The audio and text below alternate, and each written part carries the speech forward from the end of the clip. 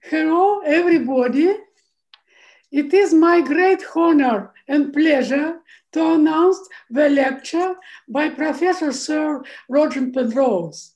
He will tell us why solving the singularity problem of general relativity is not just a problem of quantum gravity. We have a small request for all participants. Please, let's reserve all the questions to the end of the talk, okay? Okay, Roger, please, 1 hour. Thank you very much. Well, no, it's a great pleasure and an honor to be able to give this talk. I hope it's not a disappointment to people who think they've solved quantum gravity, but let me continue with the talk as I see it. Now, I'm trying to get these things to work. Okay, now you see the two great revolutions of 20th century are quantum mechanics and general relativity, physics revolutions, I should say. And they are separate theories which don't really have much connection. However, there are ways of treating the intersection between the two. One normally thinks of quantum mechanics as dealing with small things and general relativity as dealing with large things, but there is an interplay between the two, which I want to address. There are many approaches to dealing with the intersection or dealing with general relativity by means of quantum mechanics.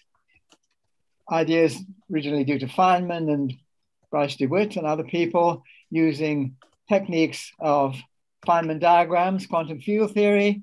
So we're trying to deal with general relativity according to the methods of quantum field theory. You can do quite a good deal this way, but it doesn't really get you terribly far if you want to talk about things like black holes, and you get divergences and awful problems like that. You can have the issue the other way around. There's a bit of delay, I'm afraid, on my key, so I hope, yes, the other way around, where you are trying to deal with quantum mechanical issues within the framework of general relativity. So you're doing quantum mechanics and curved backgrounds. Again, there is certain progress in this area. I think the most important contribution in this area was Stephen Hawking's discovery that black holes radiate. And well, usually one of the problems with trying to do quantum mechanics in quantum field theory and curved backgrounds is you don't have any back reaction on, you could do your quantum mechanics, but it doesn't back react on the structure of the curvature of space-time.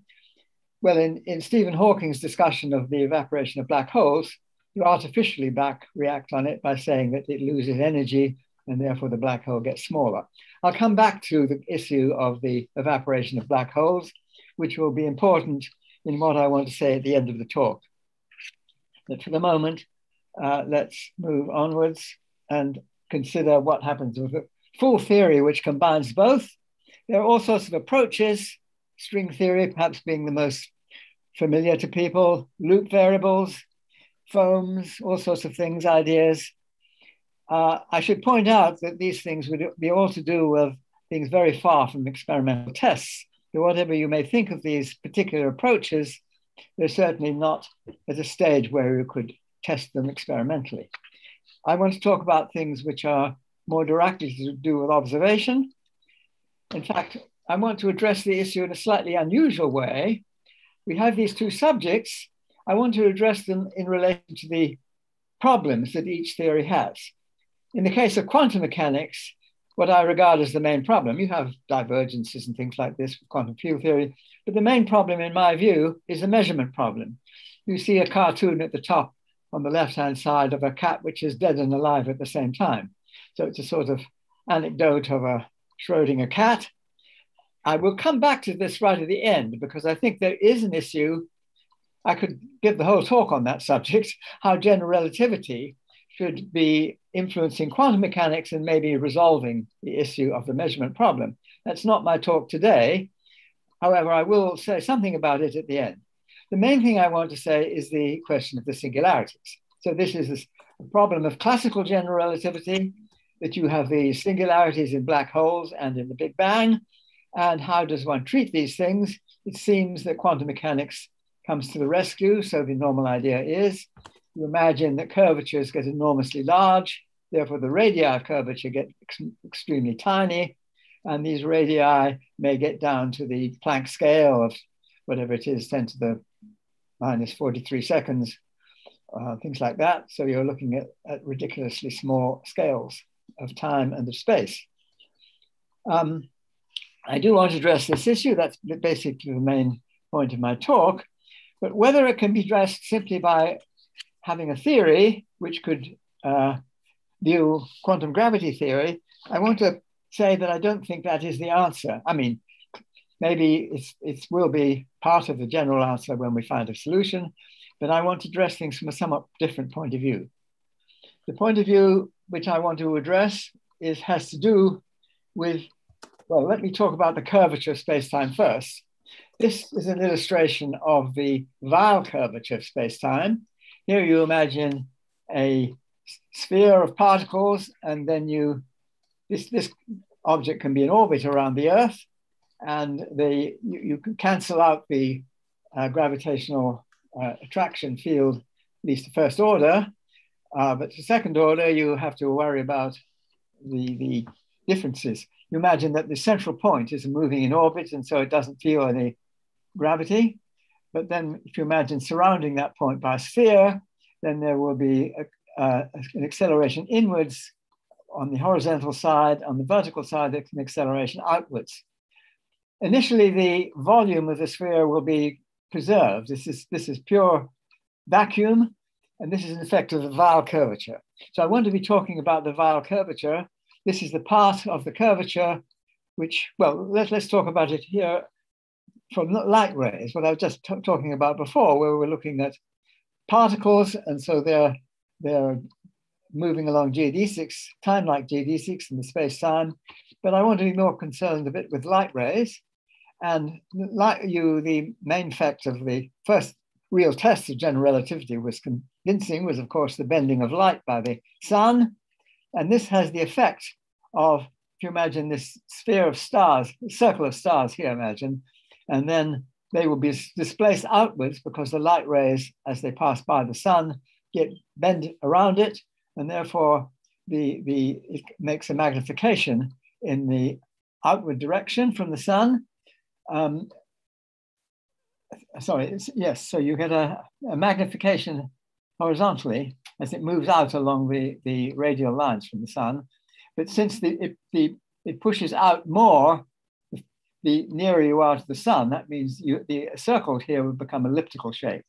So you see, as the rays pass near to the sun, they encounter the Weyl curvature of the sun, which is this distortion effect, which causes elliptical shapes, circular shapes to become elliptical. So this is just a primitive thing.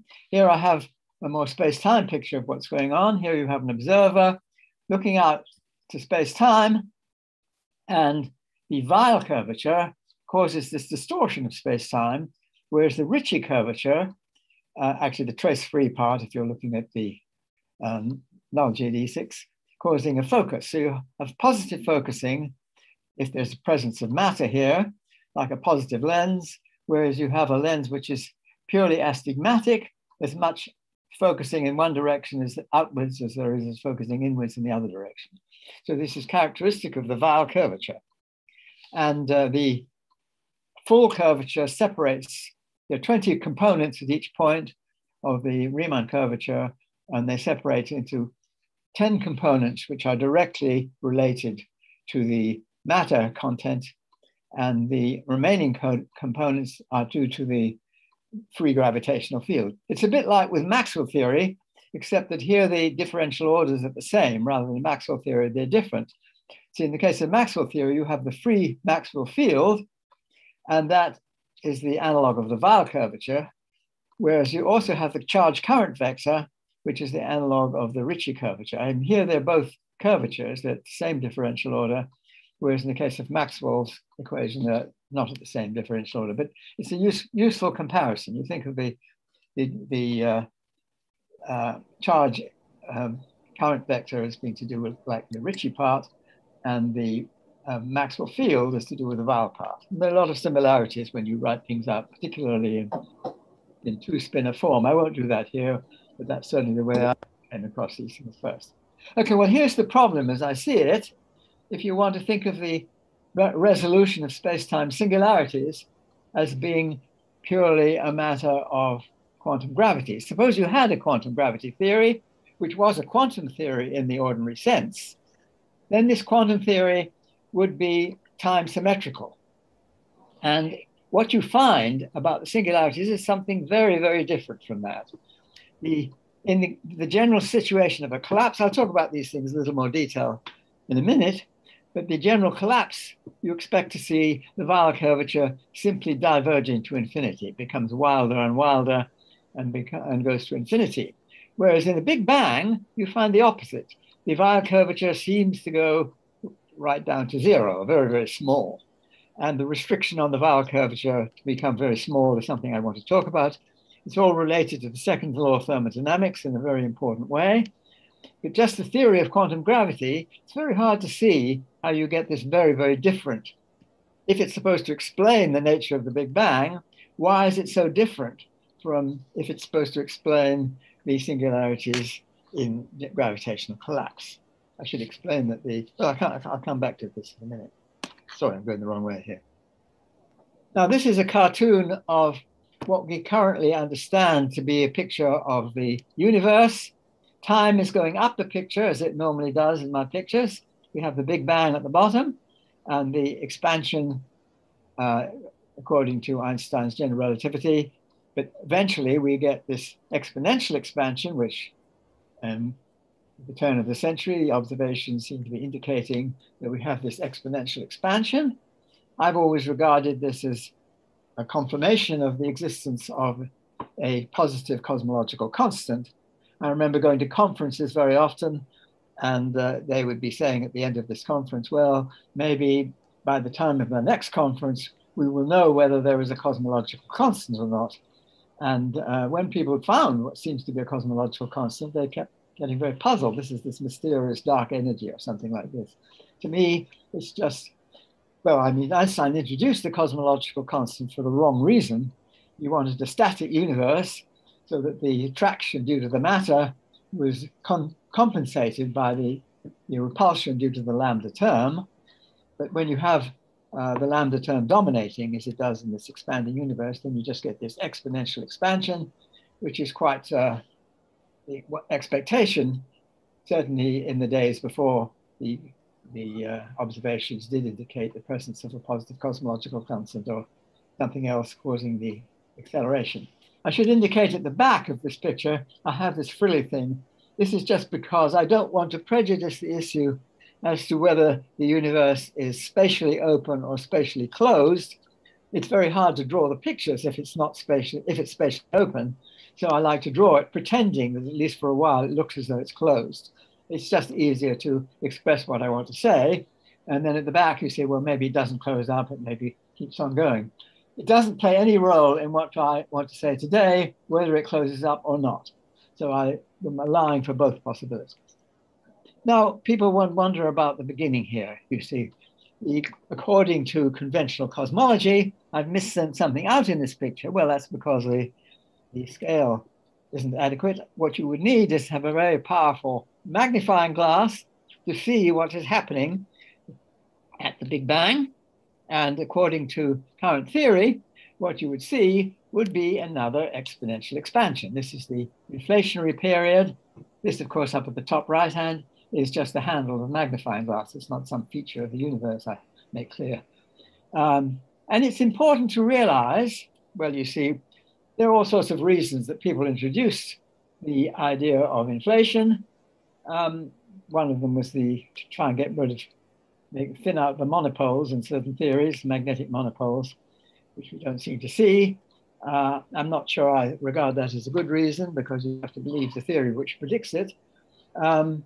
Many ideas, well, one of the reasons that people like to hang on to the inflationary phase is that you have the only explanation that people could provide of the scale invariance of the microwave background. You see the temperature variations in the microwave background seem to have this curious scale invariance, which seems to indicate some sort of exponential origin of them. Now, another thing people would regard inflation to be good at was to stretch out the universe. So if it was irregular to begin with, then somehow it would get nice and smooth until you have a universe which is something like what we see. Now, I'm trying to argue that that argument doesn't make any sense. And the reason is the following. Let's imagine that my earlier picture turned upside down. And so now time is still going up, but the universe is now collapsing. Now, all the equations that one's using for the dynamics will be symmetrical in time, Einstein's equations or the inflaton field or whatever you want to introduce. So this would be just as good a solution as the other. But now I want to imagine there are irregularities in this model. So you have various matter distribution here, which is not regular. And as it gets more and more concentrated and the irregularities get bigger and bigger, we would expect black holes to form, and these black holes would run into each other and form one incredible mess at the end. This incredible mess would be much more like the picture I have here. This is supposed to indicate black hole singularities and just ending in some horrible mess. Maybe something like the work that was done by Lifshitz and Kalatnikov. Well, they were the error in their first attempts at this, but in their later work, they corrected for that. And maybe the type of very, very chaotic sort of singularity with Weyl curvature completely diverging and making a great mess of the endpoint here in a very complicated but interesting way, which is quite possible. But anyway, that is what one expects. And that would be much more likely than a collapse of that kind. Now, since all these equations are symmetrical in time, we might ask why it wasn't the Big Bang like this. And in fact, you can make an estimate of how much more probable this is than this by looking at the entropy in black holes. And you have the Bekenstein-Hawking formula for the entropy, and then you look out how much matter there is in the universe and how many black holes would be formed. So in the collapsing phase, you would say, if there were a collapsing phase, then you would have a big entropy, which tells you how, well, something like the improbability of this being collapse resulting in this rather than this would be 1 part in 10 to the power 10 to the power 124, where we take into account the dark matter as well as the material in the universe, and bearing in mind that the entropy is a logarithm, so you take an exponential of that. And so even though the entropy is something like 10 to the power 124, you have to take another exponential in order to get the probability. So the question is, why was the universe not like this and it was like this? And just putting quantum gravity in, putting in the inflaton field doesn't help at all, because you can put it in there and the collapse will make a mess like this. Whether you put it in or not, it makes barely any difference whatsoever. It makes a difference only when you're very close to having a Friedman-Robertson-Walker type of model. And so it doesn't get rid of this generic sort of situation. So that's not the explanation. Now I want to look at things. Well, let me first of all stress the situation. It's not merely that we have something very peculiar. You see, the question has to do with entropy and therefore has to do with the second law of thermodynamics. And the second law of thermodynamics says that as time progresses, entropy increases, more or less. And here I'm having time going from left to right, and the top 3 pictures represent a gas in a box. And I'm imagining first that there's a little smaller box where the gas is contained in the box. So you open the box up and the gas spreads out. So we see from left to right, entropy increases and uniformity increases. So this is a general picture of what you would expect from material.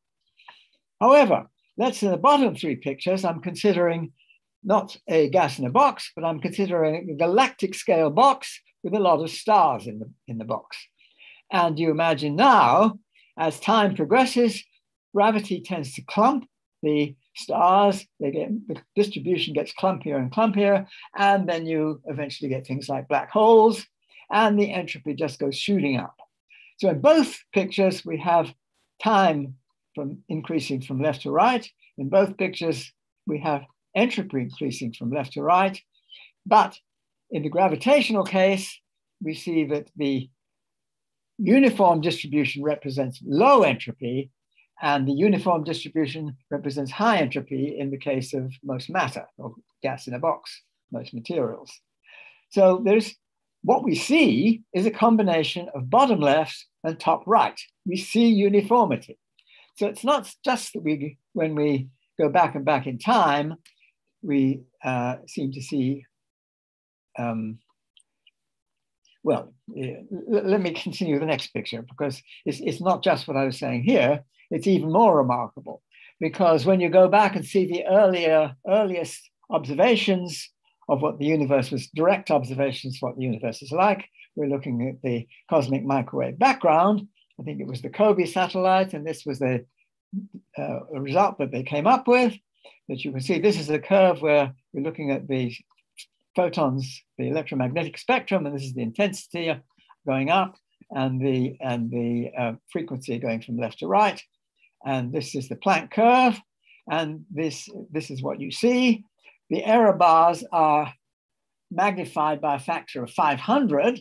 So if you put the real error bars, you would see it would hug the Planck curve to well within the thickness of the line. I think even the last one would be within the thickness of the line. So this is an extremely close confirmation of what? Of maximum entropy. It's not just that its matter is uniform, it's radiation and matter together are maximum entropy. And I always found this very puzzling, because you go back and back and back in time until the earliest you see directly, you find that the entropy is a maximum, whereas entropy should be going up in time. I think people used to worry and say, well, the universe was quite small in those days, so maybe it's something to do with there not being much room. I should just say that's not the answer. It's quite easy to see it's not the answer. The answer is just that it happened to be, as far as matter was concerned, and matter and radiation, it was very close to be in maximum entropy state. So the matter was not just uniform, it was in a very maximum entropy state. So the paradox is worse than before. You have gravity being the only thing, as far as we can see, which was not thermalized. And it's a very peculiar initial state. Now, you see, I'm trying to say that the inflation doesn't do the trick. Now, I want to look at space-time from, I hope I'm moving my slide ahead. It didn't seem to move. Why is it not moving? I don't know. No, it's jumped. Yes, this is the problem I said before. What we seem to see is a very uniform early universe, which is sort of, I used to play around with the idea that perhaps quantum gravity was a very peculiar kind of theory in which quantum mechanics was modified. In fact, I indicated that right at the beginning, that perhaps the collapse of the wave function involves a modified quantum theory in which gravity is involved, and perhaps it's a very time asymmetric theory. And so this time asymmetric theory would explain this very, very curious difference between what the Weyl curvature does in the very early universe and what it seems to do in the singularities of collapse. Collapse of the singularity of the Big Bang is very different, very, very different. So I thought maybe it was some strange kind of quantum gravity. Then I just more or less postulated. I just say, well, let's just postulate that the Weyl curvature is zero at initial type singularities, and it can do what it likes in final type singularities without any theory which tells you it should be like that. It's just a hypothesis. So that was my Weyl curvature hypothesis. Now, that leads us to a picture like that. I'm sorry, I'm going the wrong way. Now, I want to talk more about space-time in a little more detail here. Here I have a picture of a light cone, or a null cone, I should say. At any one point, you have this fundamental structure. We should have 4 dimensions of space-time altogether, so that means 3 dimensions of space. I'm trying to indicate 3 space dimensions and 1 time dimension. And then we have the null cone, which is the most important structure. But that's not the whole metric. If you want to describe the whole metric, we need to have an additional structure, which are these bowl-shaped surfaces and hill-shaped surfaces here, which indicate the actual contribution to the metric from the actual scaling. You see, the metric has 10 components, and roughly speaking, 9 of them have to do with the light cone, or null cone, and the 10th has to do with the crowding of these surfaces. So when I say the 10th, I really mean the 9 of them are the independent ratios of the 10 components of the metric, and the 10th is the scaling. And that's indicated by these surfaces. So I imagine 2 particles whizzing through the central origin point here, and when they encounter these different surfaces, that's the ticks of the clocks. So these are 2 particles which are clocks. And I'm combining the 2 most famous formulae of 20th century physics. Of course, Einstein's E equals mc squared, and Max Planck slightly earlier, E equals h nu. Einstein tells you that energy and mass are equivalent, C just being a translation constant, and Planck telling us that energy and frequency are equivalent, nu being the frequency, where h is just a conversion constant. You put the 2 together, and that tells you that mass and frequency are equivalent. And I think this is the most fundamental way of looking at the metric, because it's really hard to, if you want to talk about spatial distances, people usually think of metric in terms of little rulers, but then in order for rulers to measure a distance, you've got to make sure the 2 ends of it are measured simultaneously, and then you've got to have light signals to tell it simultaneously, and it's really very indirect. Whereas time measures are very, very direct. In fact, any particle, stable, massive particle, is a clock, according to these 2 famous formulae.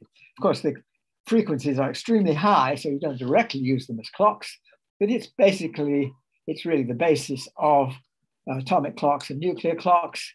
It comes down to these formulae, which tell you how precise they really are.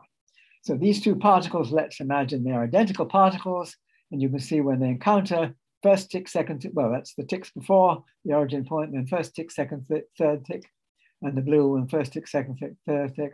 Those surfaces tell you the scaling of the metric. However, if you just have photons, massless particles, they don't even see these surfaces at all. They're only interested in the null cones, not in the scaling surfaces. So that's the basic structure. And that basic structure of the null cones is not just photons, but any massless particle, if it really was massless. Gravitational waves, of course, travel along these characteristic surfaces as well. So if you have massless things, they are respecting the structure. Now, the structure that I want to indicate here is that it's a conformal structure. This is the conformal structure of space-time. And one of the beautiful things about looking at conformal structure is you can talk about infinity in a finite way. Here I have a very beautiful picture, it's one of several due to the Dutch artist M.C. Escher.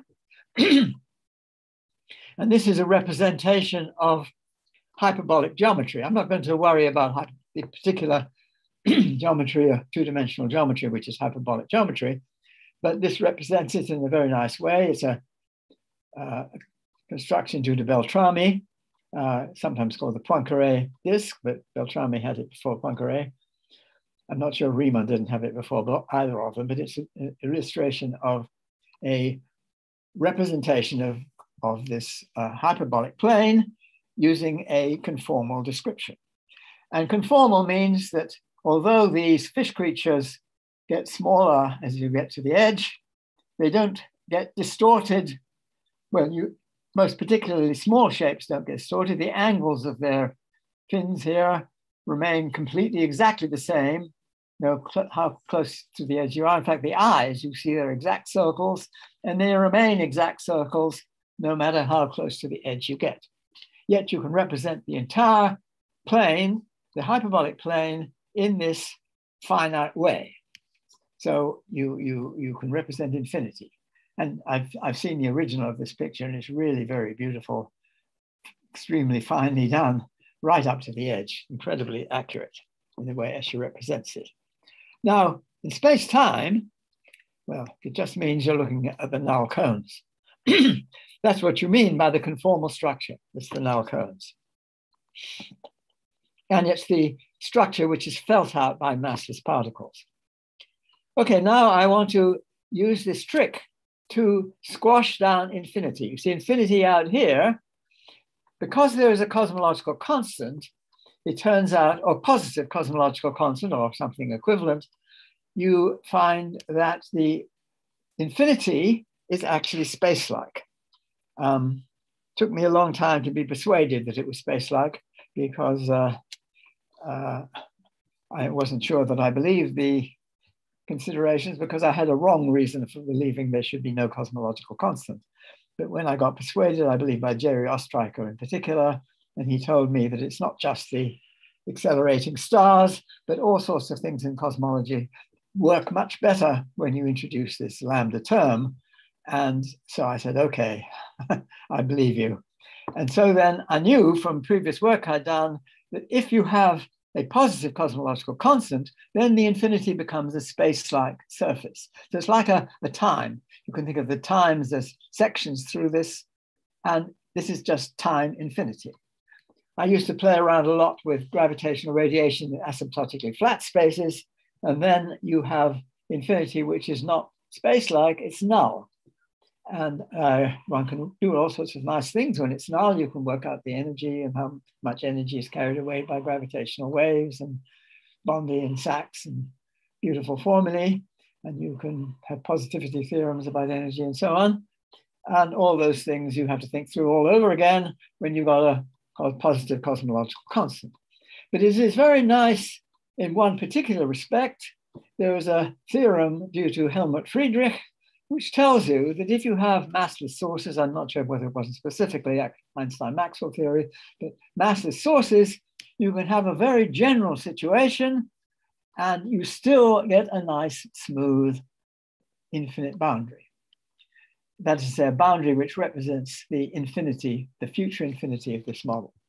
So it's a very nice way, very general way of talking about as long as your black holes will finally evaporated away, and you've got nothing left but things with no mass, then it's a good way of talking about infinity by conformally squashing it down and getting this nice smooth boundary.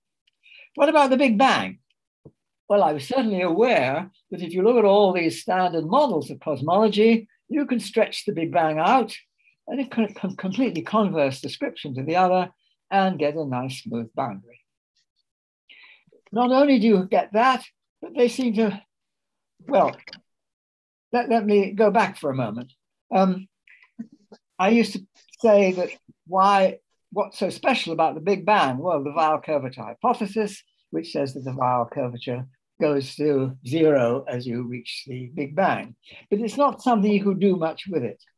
My student at the time, or colleague Paul Todd, had a much better way of looking at it, which was say, let's postulate that even though it's irregular, it's not a general cosmological, smoothed out cosmological model, but let's suppose it's a general situation, and you postulate, and just instead of saying the Weyl curvature goes to zero, you postulate that you can stretch out the Big Bang so that it is conformally smooth, and you get a boundary in a similar sort of way that you can put a boundary onto infinity. And that is just a condition on the Big Bang, like saying the Weyl curvature hypothesis. It's not quite as strong in a certain sense. It tells you that the Weyl curvature is finite at the boundary. It doesn't tell you it's zero, but it's still a very strong restriction. And it seemed to me that was a very good idea. Anyway, I also used to think often in terms of radiation and what light does. And it's very often convenient to look at the tensors and the spinors and things at this boundary and do your calculations at the boundary. So you conformally squash it down, you do your calculations by introducing an appropriate conformal factor, and then they become finite calculations. And you don't have to worry about taking limits and things like that. So it's very handy. And so I was used to that. And it was also used to thinking as though you could sort of in principle extend to the other side. It's not a real thing on the other side, but you could imagine your electromagnetic field is swishing across and is therefore nice and regular, and you could do your calculations as though there was an extension on the other side. And you can do the same trick here. with Paul Todd's idea, you can stretch the Big Bang out and do calculations about what the initial state would be like by imagining that you could extend your fields to a fictional something prior to the Big Bang. And this is all very well and nice calculations, and nothing wrong with doing it this way. In fact, it's also quite nice in another respect. I remember thinking how rather similar the two ends were. You see, it's not just that distances become smaller when you squash them down, but the complementary things like the momenta, and for the times gets made smaller, the energies as you squash your space-time down, so they get smaller, the complementary objects get bigger, so your energies get larger and your densities get bigger, and as you squash it down. So coincident with your squashing down spatially, you're stretching out, let's say magnifying in a compensatory way your energies and momenta. Now the opposite thing happens here, that whereas you're stretching out the Big Bang, so your distances are getting bigger, complementary to that, your energies get smaller and your momenta get smaller, so that something which is infinitely large here and infinitely small here, they become something finite. So you could imagine finite energies and momenta here. In fact, you could well imagine that they might match. So I had that idea that they match, perhaps. And then I had a more crazy idea, which is the following: that our Big Bang was, in fact, the continuation of the remote future in the conformal picture. Whereas they seem to be sort of scale and they seem to match, why not pretend that that is something real? And what about the photons going out? I really was thinking about the universe and how boring it was going to be. It's quite exciting when there are galaxies around. It's still quite exciting when there are black holes around, although it gets quite boring because they just become the Kerr solution. Then you've got to wait and wait and wait, and they finally evaporate away with a pop at the end. And then you've got nothing and nothing and nothing, and eternal boredom. I thought that's a really rather depressing kind of picture for our universe. But then I began to think, well, who's going to be around there? Not us, but mainly photons. And it's very hard to bore a photon because photons, as I indicated prior, they don't experience the passage of time. So from the photon's creation right out to infinity is no time at all for the photon. So it just gets perhaps into the next eon, as I'm calling it, and has a new experience in this new eon. I'm using the word eon, I like to spell it A-E-O-N, for what we would currently think of as our universe, beginning with the Big Bang, and not with any inflation, I should say. The inflation makes the picture uncomfortable because it stretches this out so that the gap between this and the next would be enormous. And it would make it very difficult for anything interesting to happen. I didn't like inflation anyway. It seemed to me a very artificial idea. And you can see that there is something which maybe could replace inflation, because you have this exponential expansion of the previous eon, which could play a role rather like inflation. You're looking through the Big Bang into this previous eon in a certain sense. I'll come back to this looking through business because that's important. In fact, that's the next picture here. Here I'm imagining this line across the middle, the B, this line, is the boundary between the previous eon and the next eon. And I imagine these null cones fit beautifully smoothly from one eon to the next. And light rays, a photon, could get through right across from one side to the other. I should explain an important point, which I didn't mention previously. You see, if there was nothing in the previous eon apart from massless things, then you could say this is perfectly reasonable to squash them down and get something finite. But that's not what you have in our current view of the universe. Okay, the black holes will get rid of a lot and there's nothing but radiation coming out and just the end when you might have some massive things, a tiny proportion. But you've got things like hydrogen running around. So I introduce a hypothesis, and people sometimes say that's the weakest part in the theory. Maybe it is. The hypothesis is that there is, in the very remote future, a fade out of mass. And one of the sort of justifications, it's a little bit of hand waving, but it's a sort of justification that when you do particle physics, one of the first things you do is to look at the Casimir operators of the Poincare group. And then you notice that these are mass and spin. So these are things which are supposed to be absolutely conserved. A stable particle would have an absolutely conserved mass and spin. But when you have a lambda term, then you could say that the fundamental group is the de Sitter group and not the Poincare group. And in this de Sitter group, you find that mass is not now a Casimir operator. So you might expect, there's more reason to expect that it's possible over a cosmological scale of times, eventually there may be a fade out of mass. But I say that is a hypothesis. It would need more justification. It would need even to have a theory of how fast it would fade out. Very slowly it would have to be. But the idea is that you can match this because the mass becomes zero in the remote future. What about the Big Bang? Well, there it's much easier because everything gets so hot as you get close to the Big Bang, energies get so enormous that the mass becomes completely irrelevant. So in fact, the closer and closer that you get to the Big Bang, working your way down from the future into the Big Bang, you would find that the mass becomes less and less relevant. So asymptotically, mass becomes zero. So that's a reasonable hypothesis. So mass becomes asymptotically zero as you approach the Big Bang. Mass becomes asymptotically zero by the mass fade out hypothesis as you approach the infinite boundary.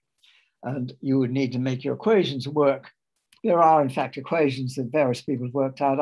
I worked them out in some way. Paul Todd did it in a different way, slightly different. Christoph Meisner, my collaborator, has a way of doing it. Other people like Jörg Fraundiner, now in New Zealand. So there are equations. There's a certain amount of freedom in how you do it. And I think that needs to be fixed by some more important hypotheses, which are not fully fixed at the moment. But you can certainly write down equations for which the evolution across from one side to the other is smooth. And that would be the idea, to do that. Okay. Now, one thing that could get across would be gravitational waves. You can imagine gravitational waves going, and you can work out what they would do on the other side. And you have to look at the equations to see that, but they certainly do things. You could imagine photons getting across. The main problem there is that photons on the other side would simply scatter and you wouldn't get much of a signal as they get around. But if you have long enough wavelength photons or magnetic fields or things like that, they could certainly get through. And that would be certainly a possible observational test of this scheme. The first serious observational test that I had thought of was the following. Now, in this picture, this central rectangle is really meant to be a three-dimensional crossover surface between the previous eon and our eon. So this is our eon at the top. This is us here. This vertex of this cone, the red cone represents our past light cone, going back and hitting the stretched out Big Bang here. And I'm imagining that in the previous eon, there are galactic clusters in which there are supermassive black holes which run into each other, bursts of gravitational radiation. We would see the signal in a way, I'll come to it in a minute. But if it's in the same cluster of galaxies, you would see several of these bursts, and you might expect to see, well, what you would see for one of these would be a ring very faintly in the bottom part of the picture. I've tried to indicate deliberately faintly because they're hard to see. These rings you would see would be the intersection of our past light cone and the future light cone here, and the crossover surface. And that is a ring that you would see. And that ring would be, you can work it out, it would be either of slightly higher or slightly lower temperature as it crosses over. I can't quite remember whether I have this in the next picture. No, I didn't. You can see that when the signal is coming towards us, the temperature is slightly raised, and that is for the more distant signals. the signal is closer to you, the temperature is slightly lowered. It's the wrong way around from what you normally expect. Nevertheless, that there would be effect of this nature. You would also see that the temperature variation around the ring would be slightly more uniform. There would be a slightly low variance. So this was my colleague Vahe Gursajan looked at in this way, and he looked for concentric rings. Some other people had looked previously to this and didn't find anything. You had to look in this really rather specific way to see the signals, which Vahe apparently did see. I've indicated here, he looked first in the WMAP data and seemed to see signals of this nature. We had a way of testing for them by twisting the sky to see whether the algorithm which spotted them would find so many when you twist the sky, because circles become elliptical shapes, and there you wouldn't expect to see elliptical shapes. So there is a predominance for a circular shape. So that was the signal which seemed to be there. I want to show you something else here, though. This is the later Planck data. And these points represent the centers of triples of, sorry, why it's going that way. Yes. You see here, I've imagined two. In a galactic cluster, there's one collision and then another one, bang, bang. And so there's one ring and the next ring, and these would provide concentric circles. So what Vahe looked for were when you have at least three. So to get a strong enough signal with the low variance, if you get at least three events, then the center of them is marked in the next picture. So in this picture, sorry, it's going the wrong way. That's me, my fault there. These spots represent the centers of triples of low variance rings. And you notice they're very clumped, which is rather surprising. Despite the uniformity of the universe, it's not that uniform in a certain sense, because these signals seem to indicate a great clumping. I should mention that these two central regions are excluded because that's where the galaxy is. So there may be other points here, but they're not represented. You're only looking at outside, below this line here and above this line here. Now, the point I want to make is that the red ones are warmer and the blue ones are cooler. Well, that's the wrong way around, because the red ones are, should be blue, they're blue shifted, the red ones are blue shifted, and therefore they're distant. They're two wrong ways around. So you have to imagine that it works out that the red ones are, according to the theory, distant. They're, according to the theory, they're very distant, and the blue ones, according to the theory, are relatively close. When I say relatively close, I mean that they are within what is called our particle horizon. The red ones are outside our particle horizon. They can be outside because our light cone extends through, I don't know if I can, yes, you see, the light cone extends through into the previous eon. See, the particle horizon is where it hits the surface, but since it keeps on going, you can actually see signals from which are outside our particle horizon. Or at least it's because the other ones keep going. Never mind. It's quite all right to see outside the particle horizon. I'm going the wrong way, sorry. So these ones, but you see, the point is they're clumped, not just in angular distribution, but they're clumped also in color, which means that they are, according to the theory, actually localized in space. So you're looking at, according to the theory, a very, very big super duper cluster. I'm calling it a super duper cluster. It's really bigger than an ordinary galactic cluster, where you have a great source of black hole collisions. So that's the view. Here you have a relatively closer, within our particle horizon, collection of, see, you might be able to see something over here in our ordinary observations. I haven't gone into that. Here you might see something indirectly. Possibly, I think the cold spot is somewhere around here, which is the sort of thing you might expect, you see, because if this was pulling matter towards it in the previous eon, maybe there's a lower density or something. I don't know. You could speculate about all these things. Here's a region which is somewhat intermediate, probably more or less where our light cone hits just about on the edge there, on the particle horizon. But anyway, whatever theory you have for the source of this observation, what is producing it, you have to explain the clumpiness of the distribution. And that's pretty hard to see unless you have something going on in an eon prior to ours. I'm not saying it's necessarily that, but I would like to see an explanation for this signal. Now, the other thing I want to say has to do with the Hawking evaporation. Now, here I have a space-time picture again of a black hole evaporating. So here it formulates, here's the horizon, and as the Hawking evaporation takes place, this lasts an awful long time. For the really big ones, you expect something like 10 to the 100 years, or Google years. According to Don Page, I think you have even 10 to the 103 years. So there's some of the biggest ones. Maybe you see even bigger ones sometimes. So it takes an awful long time for these things, first of all, for the temperature of the universe to get lower than the temperature of the black hole. And then when it gets lower, then the black hole starts to be the hottest thing around, and it starts to evaporate away radiation. It carries away its mass, and so it gets more. But this is an incredibly slow process. Maybe it takes over the order of 10 to 100 years. Eventually, it will disappear with what I call a pop.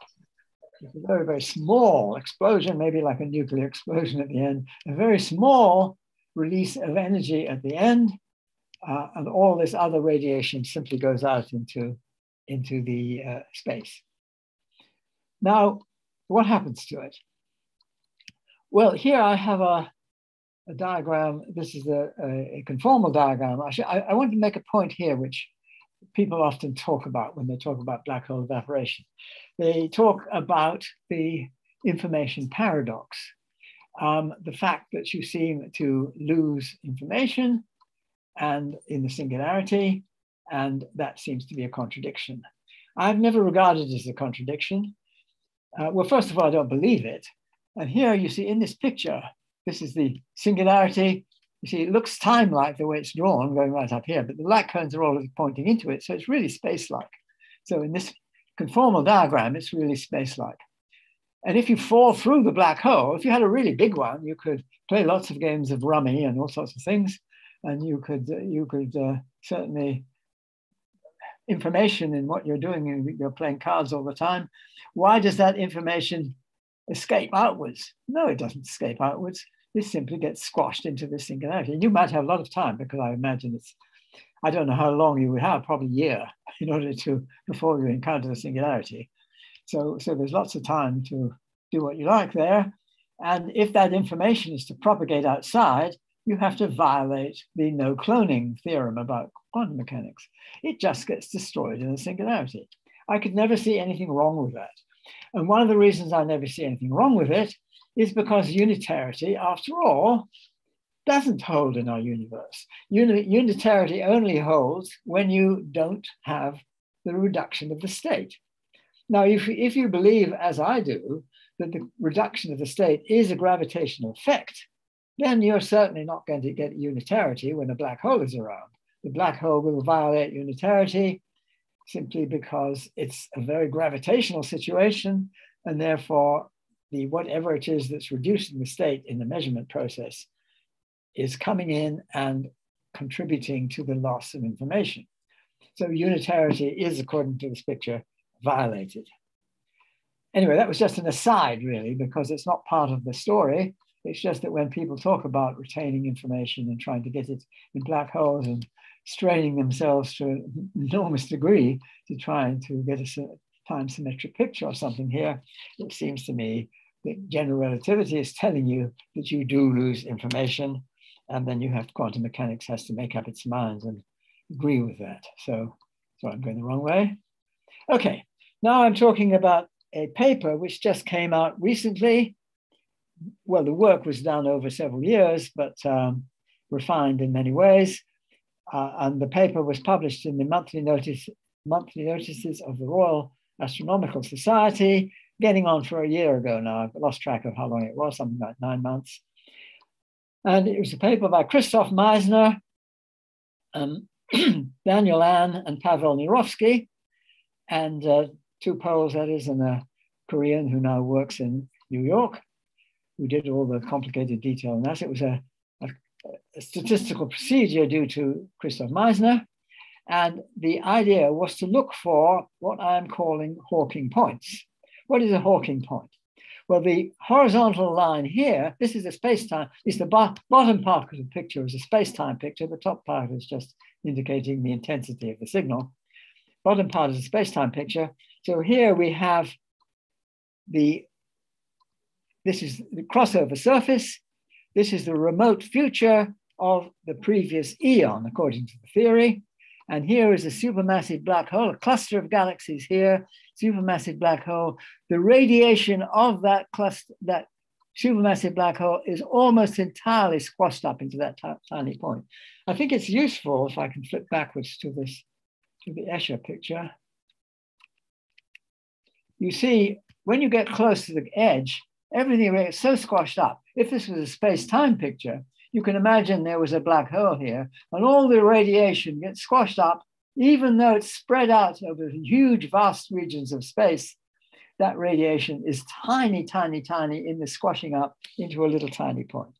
So it really is squashed into a tiny little point. It's not to be thought of as spread out, because it's not spread out. That's because it happens so late. If you think of 10 to the 100 years or even 10 to the 50 years, that's all squashed up into a tiny little point. So all the energy gets squashed into that point. Now you can, the entropy in this thing, well, there's no formula for what entropy does. No doubt it gets squashed into that little point. What about the energy? Well, there's a formula you can work out. You see, you must imagine everywhere else where you're not at this Hawking point, as I'm calling it, H is the Hawking point, everywhere else it's smooth. So you can do nice calculations on what happens, and you can do integrals around here. And these integrals can measure the amount of energy in this thing. So when you get onto the other side, the integral is there. You can't get rid of it. The energy is there. So that now gets squashed, spread out over, this is now from this to the, well, decoupling D, or the last scattering surface, or whatever you want to call it. They're all very close to the same place. And that is where this, you see, 380,000 years, this energy gets spread out and spread out and spread out, and the photons scatter around and scatter and scatter. And this is a sort of Gaussian-like distribution for the intensity. So you get an intensity increasing towards the middle, and that is what we look for. And if you look for signals, basically you look for a ring around this suggested point, and to see whether you have this decrease in temperature as you go outwards. And is this significant? In fact, it is significant according to the analysis, Christoph Meissner's analysis, and Daniel Ann's very detailed working out of the Planck data. And it comes out that there are these points, something like also with an intensity of something like 30 times the general temperature variations that you see in the sky. So it's quite large. And you see these signals with a confidence level of 99.98 confidence level.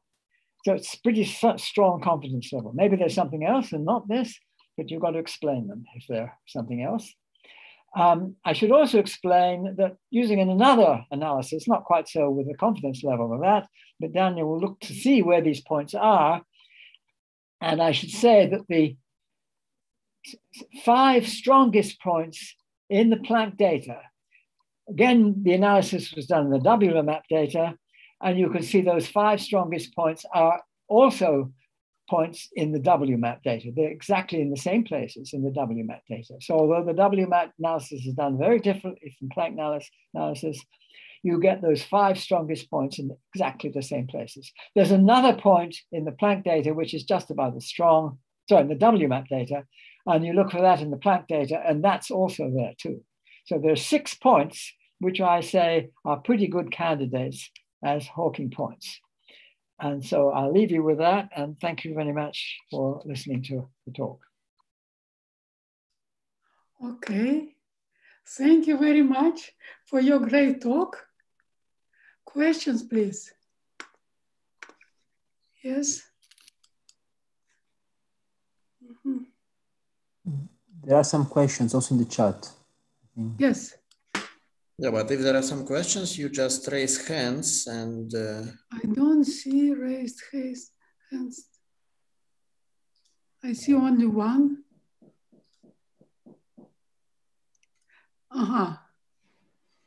Philip, please. Norma Sanchez first. Please ask your questions. Thank you, Irina. Thank you, Roger. Here is Norma from Paris. Hello. Hello. Great and congratulations for your clear talk. Now, I would like, adopting your framework, I would like to know, you have two possibilities set or two proposals for testing this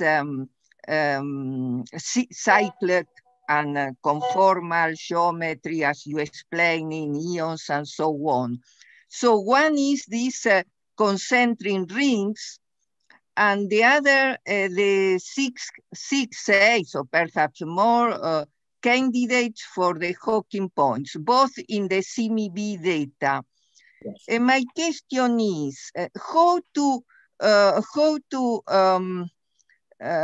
say no that you have an infinite cyclic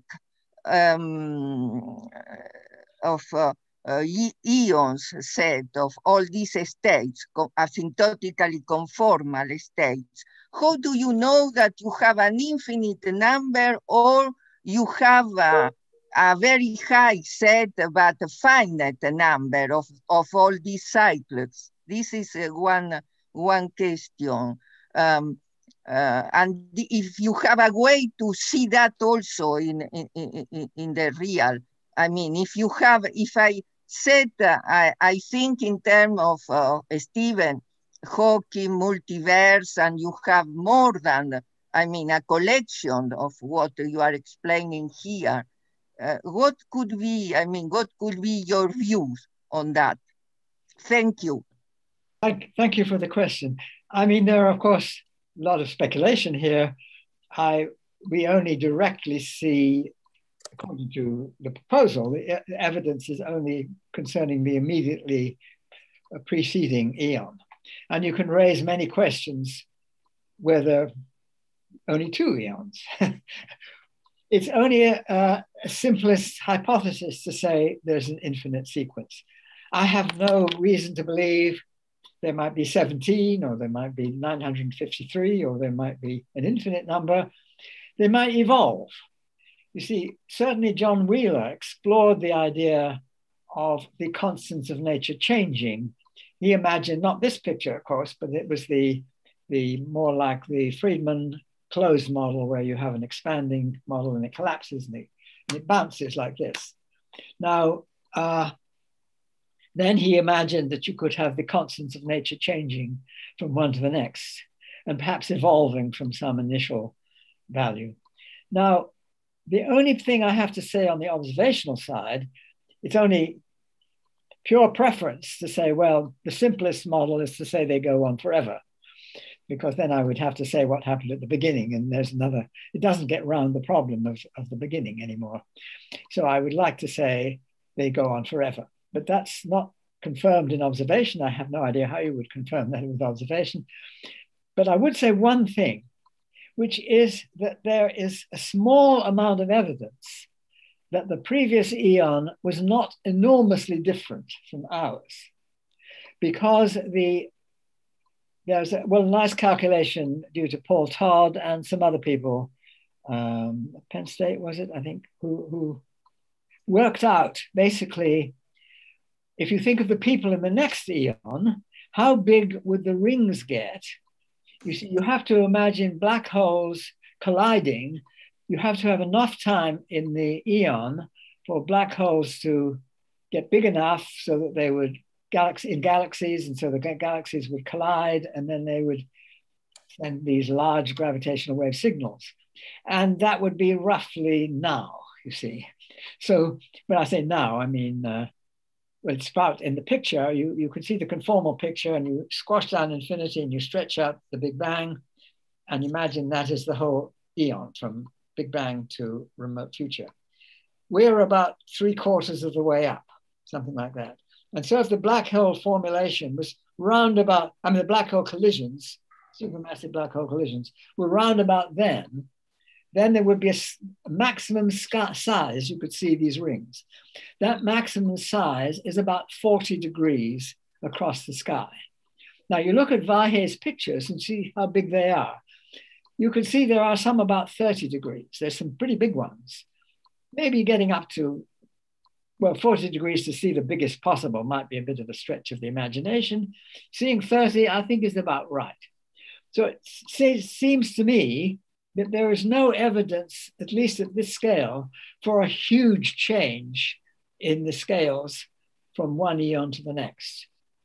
I would go on the theory that there isn't a big change. And this also leads to other possible experimental tests. There was a question raised by Jim Peebles with me a few weeks ago, where you look for parameters. You see, there should be a connection between the parameters in the early universe with the parameters in the late universe. And we know from observation something about each.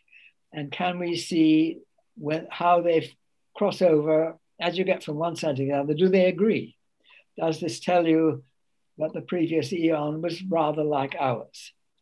So in your answer to your question, I would say very little flimsy evidence, not very much at the moment, but there's flimsy little bit of evidence that the previous eon was something like ours, and perhaps no enormous indication that there has to be a large evolution from eon to eon, giving a great, maybe a big early one and 3 or 4, and that's us.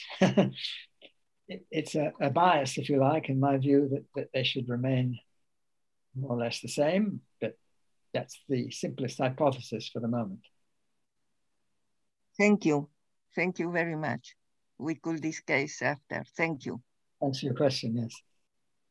Okay, now the questions from Philip Manhem. Yes. Please. Yes. Hello, Roger. Hello. Hello again. I thought a little bit about this question about the Weyl tensor starts off at 0 and later on becomes non-zero. And that's because the standard picture is you start off with a very symmetric universe and evolve into a less symmetric one. So I asked the question, could it be the other way around? Could you start out with an early universe with a viscosity and have a late time solution that was Robertson-Walker? And I found an exact solution to the Einstein equations where the viscosity switched off at late times. It was work done with my one-time student, Yaoping Deng.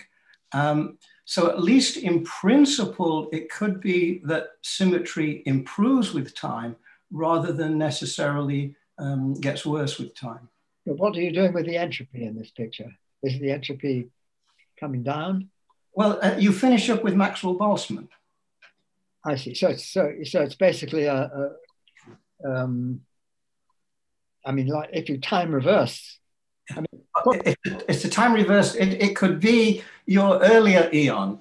You see, what I was thinking of was, what's always impressed me about the Boltzmann equation is that the solution at late times is independent of the interactions, provided there are interactions to get you there. And so maybe when we just think of, oh, well, today, or the black body is Bose-Einstein, maybe it didn't start out that way. And that was, so at least I wanted to see, could you actually find an exact solution that would do so? Not necessarily that that's the way the world works. Yeah, I mean, it's interesting to find solutions, and I certainly agree with that. But on the other hand, it doesn't address the second law problem. I mean, are you having a model in which second law goes the other way? And I think lots of people try. I mean, I know Ave Ashtekar with his loop variable things, for example, and other people. I'm not concentrating on that particularly, where you imagine something like a bounce, so that you get through the Big Bang, and if you work through on the other side, your time, your especially, I guess, feelings of which time went would be in the opposite direction. So the entropy, I guess, would increase away from the crossover from one eon to the next. But I find this a very unsatisfying picture, because somehow you simply have to postulate this very, very special initial crossover situation, and it doesn't come from anywhere. Whereas you see, the picture I'm presenting, you see, I didn't really talk too much about where the entropy goes, but it's a question too, is the entropy goes into the black holes, and then you have to worry about loss of information or not. It doesn't make much difference really, because it all gets concentrated in the Hawking points. And the Hawking points basically destroy those degrees of freedom, because they're on the other side, you're looking at effects which are smaller than the Planck distance. So you have no control over what happens to them. So the picture I have is that that's how the second law is made sense of in this picture, is that all the entropy gets squashed into the Hawking points pretty well. I mean, not totally all of it, but almost all of it. And then it just gets wiped out. And you start over again with a very tiny entropy. I mean, you'd need equations to tell you what happens to Hawking points. Well, I just give up in despair and say, well, they're genuinely our singularity. And the singularity swallows all the degrees of freedom that are hanging around there. But yes, I mean, you can think of models which go the other way. But I think the problem is, if you're going to fit them in with the universe that we know about, you're tied in with the second law of thermodynamics.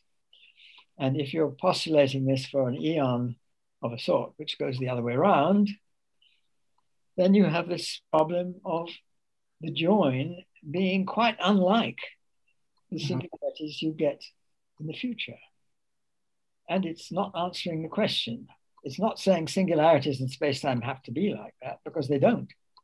Certainly generic singularities are those which you get in black holes. But whereas the picture I put forward, I mean, isn't a full answer, because you need to have equations to make sense of all sorts of things. But it gives you a picture in which the second law issue is in a sense resolved. It tells you it's resolved in the way which we see, that is to say that the entropy is low in the gravitational degrees of freedom, that's to say it's uniform. And that uniformity comes because the close to de Sitter space is very uniform, and the matter distribution is very, not totally uniform, as you seem to see in the clustering of the super duper clusters and all that, but pretty uniform. Yeah, I mean, it's interesting to explore other models as you're doing, yeah, sure, but how do they fit? I was just exploring a point of principle. Sure, no, that's fine, yeah, no, interesting, yeah.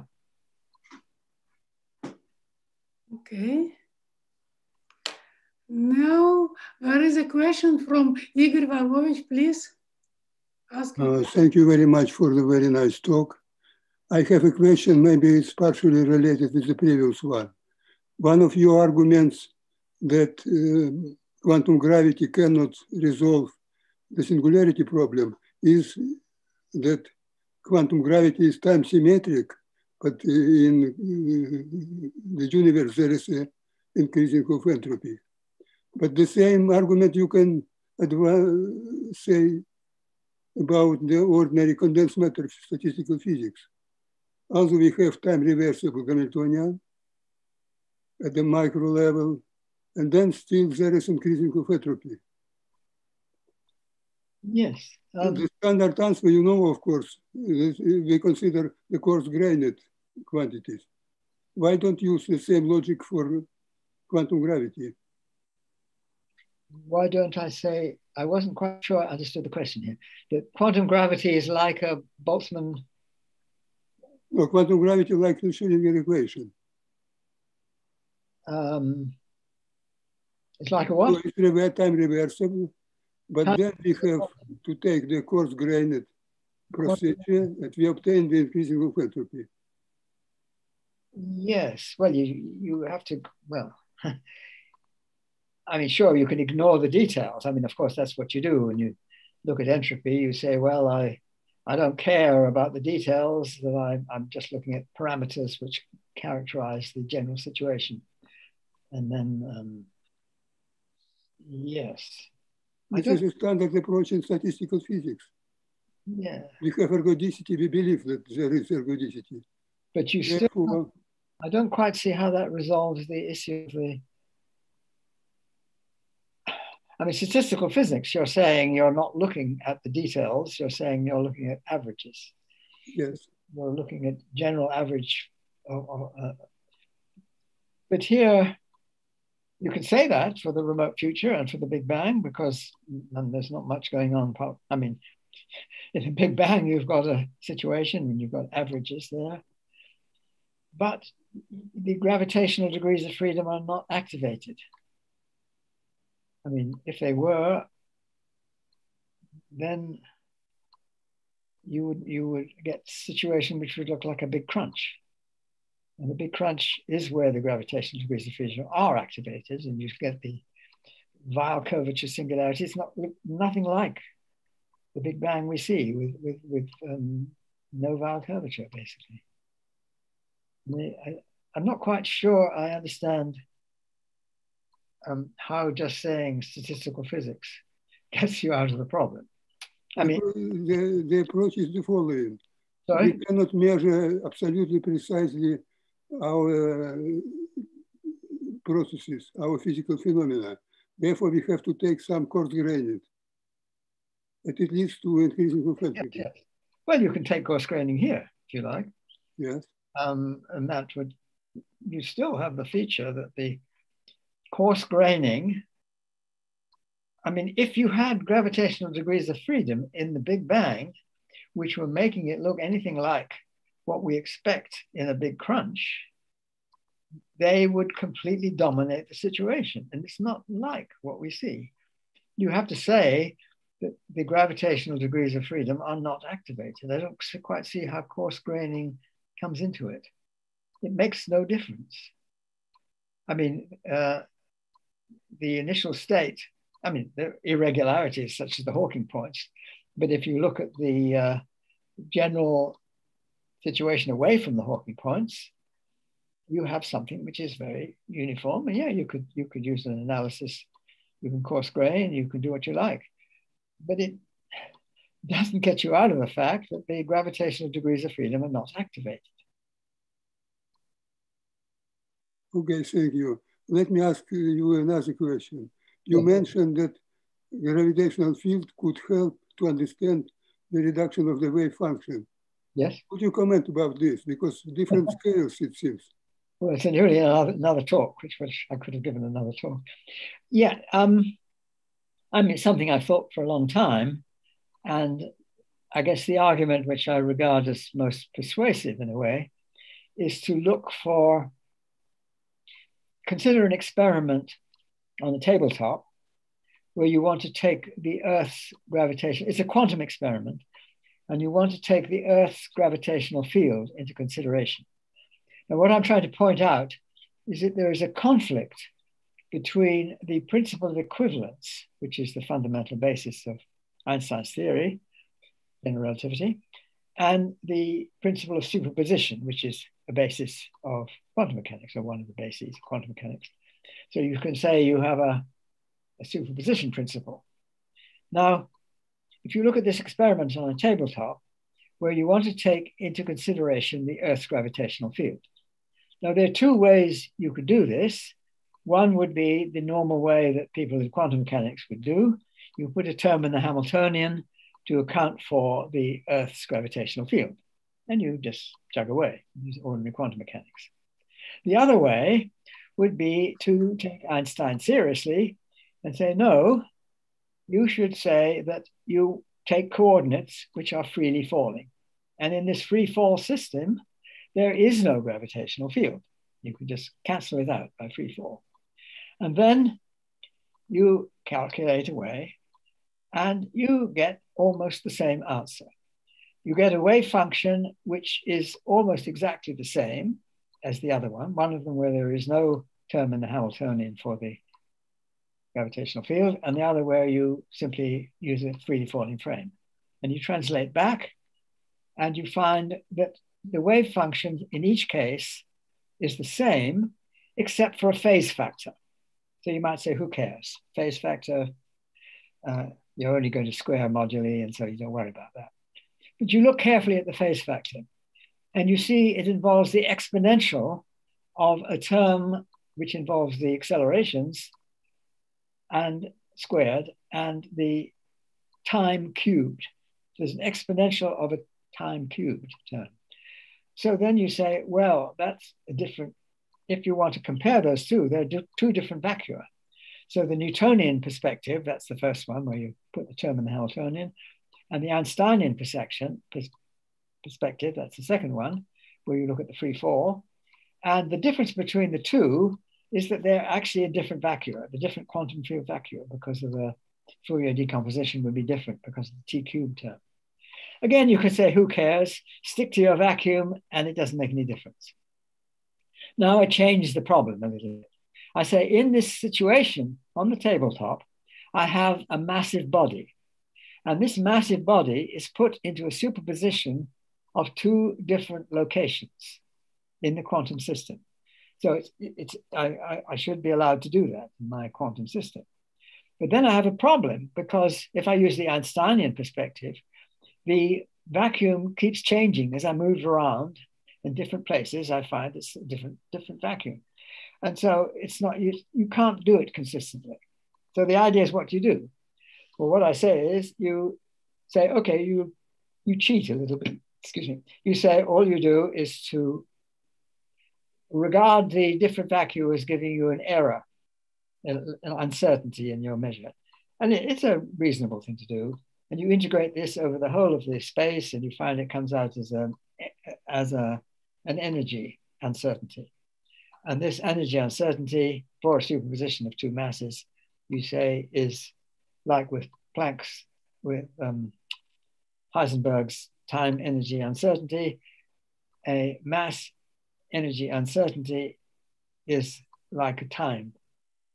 I mean, it's inversely related to a time uncertainty. This time I regard it as like an unstable particle where it has a lifetime, and that lifetime is inversely related to the energy uncertainty. So this gives you a lifetime for the system. And so this gives you a measure of how long that superposition will last before it becomes one or the other. It turns out to be just exactly the same as a measure came out earlier by Lajos Joshi. I mean, he had a completely different theory, but it came out with the same lifetime. But the idea was that this is a motivation coming from gravitational principles, basically principle of equivalence, which tells you that a superposition between massive objects will have a lifetime which you can calculate from this formula. Anyway, so it's rather a long-winded answer to your question. So that if you try to take the principle of equivalence and combine it with the principle of superposition in quantum mechanics, there is a tension between these two. And that tension is resolved by saying that there is a lifetime for superposed systems where the gravitational field has become significant. It's too small to have been measured yet, but not too small to be measured in proposed experiments. The main experiment the person who was doing this was Dirk Baumeister, who has for many years been trying to perform an experiment which would test to see whether this proposal for the reduction time is correct or not. He's fairly close to the stage at which you could make a decision on this, but not yet. Well, thank you very much for the second talk. Thank you. Okay. The next question is from Hawaii Roy. Please ask your question, Roy. Hello. Hello? So thanks, sir. Thanks for the wonderful talk. So my question was that in the CCC, how would an observer characterize different eons? So suppose if a massless observer has traversed from one eon into the next eon, so how will he distinguish between the two eons? How will he know that he has crossed from one into the other? Will it be by measuring some physical observable, or will some change in some other constant govern it? So how would he distinguish between the two? Well, in my view, I mean, as I say, I touched upon the issue of possibly constants changing, but in my view, it would just be detailed differences. It would be pretty hard to get across, I should say, but not totally inconceivable. You'd have to have some being who would be made out of massless material and preserve its conscious perceptions from one eon to the next. Maybe not impossible. But you see, the distribution of matter would not be the same, that's all. I'm not trying to say that there is an overall clock. You see, if constants of nature evolved, which is possible, you could say that the fine structure constant had a value, what it has now in our eon, and then the next eon would have a slightly different value, and that would label the eons, and so they would be labeled in some way. I would rather like to think that it's not labeled in such a way, that the labeling of the eons as distinct is just that their mass distribution is different. It's like with space, you see. Why am I here rather than in India? I'm here because the surroundings, I look out the window and I see different things from if I was in India. So it's different places. And so the eons would have detailed differences, but overall, they would not be major differences between them. That's the picture I hold. It's not necessarily the case. You could still have a CCC model in which the constants of nature did evolve from eon to eon. And so in the sense I think you're addressing, that maybe there would be a labeling of the eons, which would be say, okay, when the constants of nature have these values, then that's this eon. When they have those values, that's that eon. Maybe, but I'm not trying to say that. I think I would feel more comfortable with eons where the numbers are the same in each eon. And the difference would only be in how the mass distributions would differ from each other, which of course is a big difference, but a very detailed one and not an overall one. But I have no reason in the mathematics, apart from an emotional one, to say that I believe these numbers should remain the same, except for this very rough one, which I described earlier, which seemed to indicate that the sizes of the rings that you get by Vahe's analysis is consistent with the black hole collisions coming at a sort of time as they do in our eon. So maybe no big changes from eon to eon, but that's not much of a signal. Okay. Thank you, sir. The next question is from George Savidian. Georgi, please. Hello, thank you for a wonderful talk. I would like to ask you about your comments about Khalatnikov-Lifshitz work. You say that in case of black hole, if the collapse is asymmetric, nevertheless, the singularity appears because of the trap surface. But in case of big crunch, there is this chaotic evolution. So, and sometimes you say that it was wrong with the black hole, but you accept that in case of big crunch, it is correct, or what is your comment? Thank you.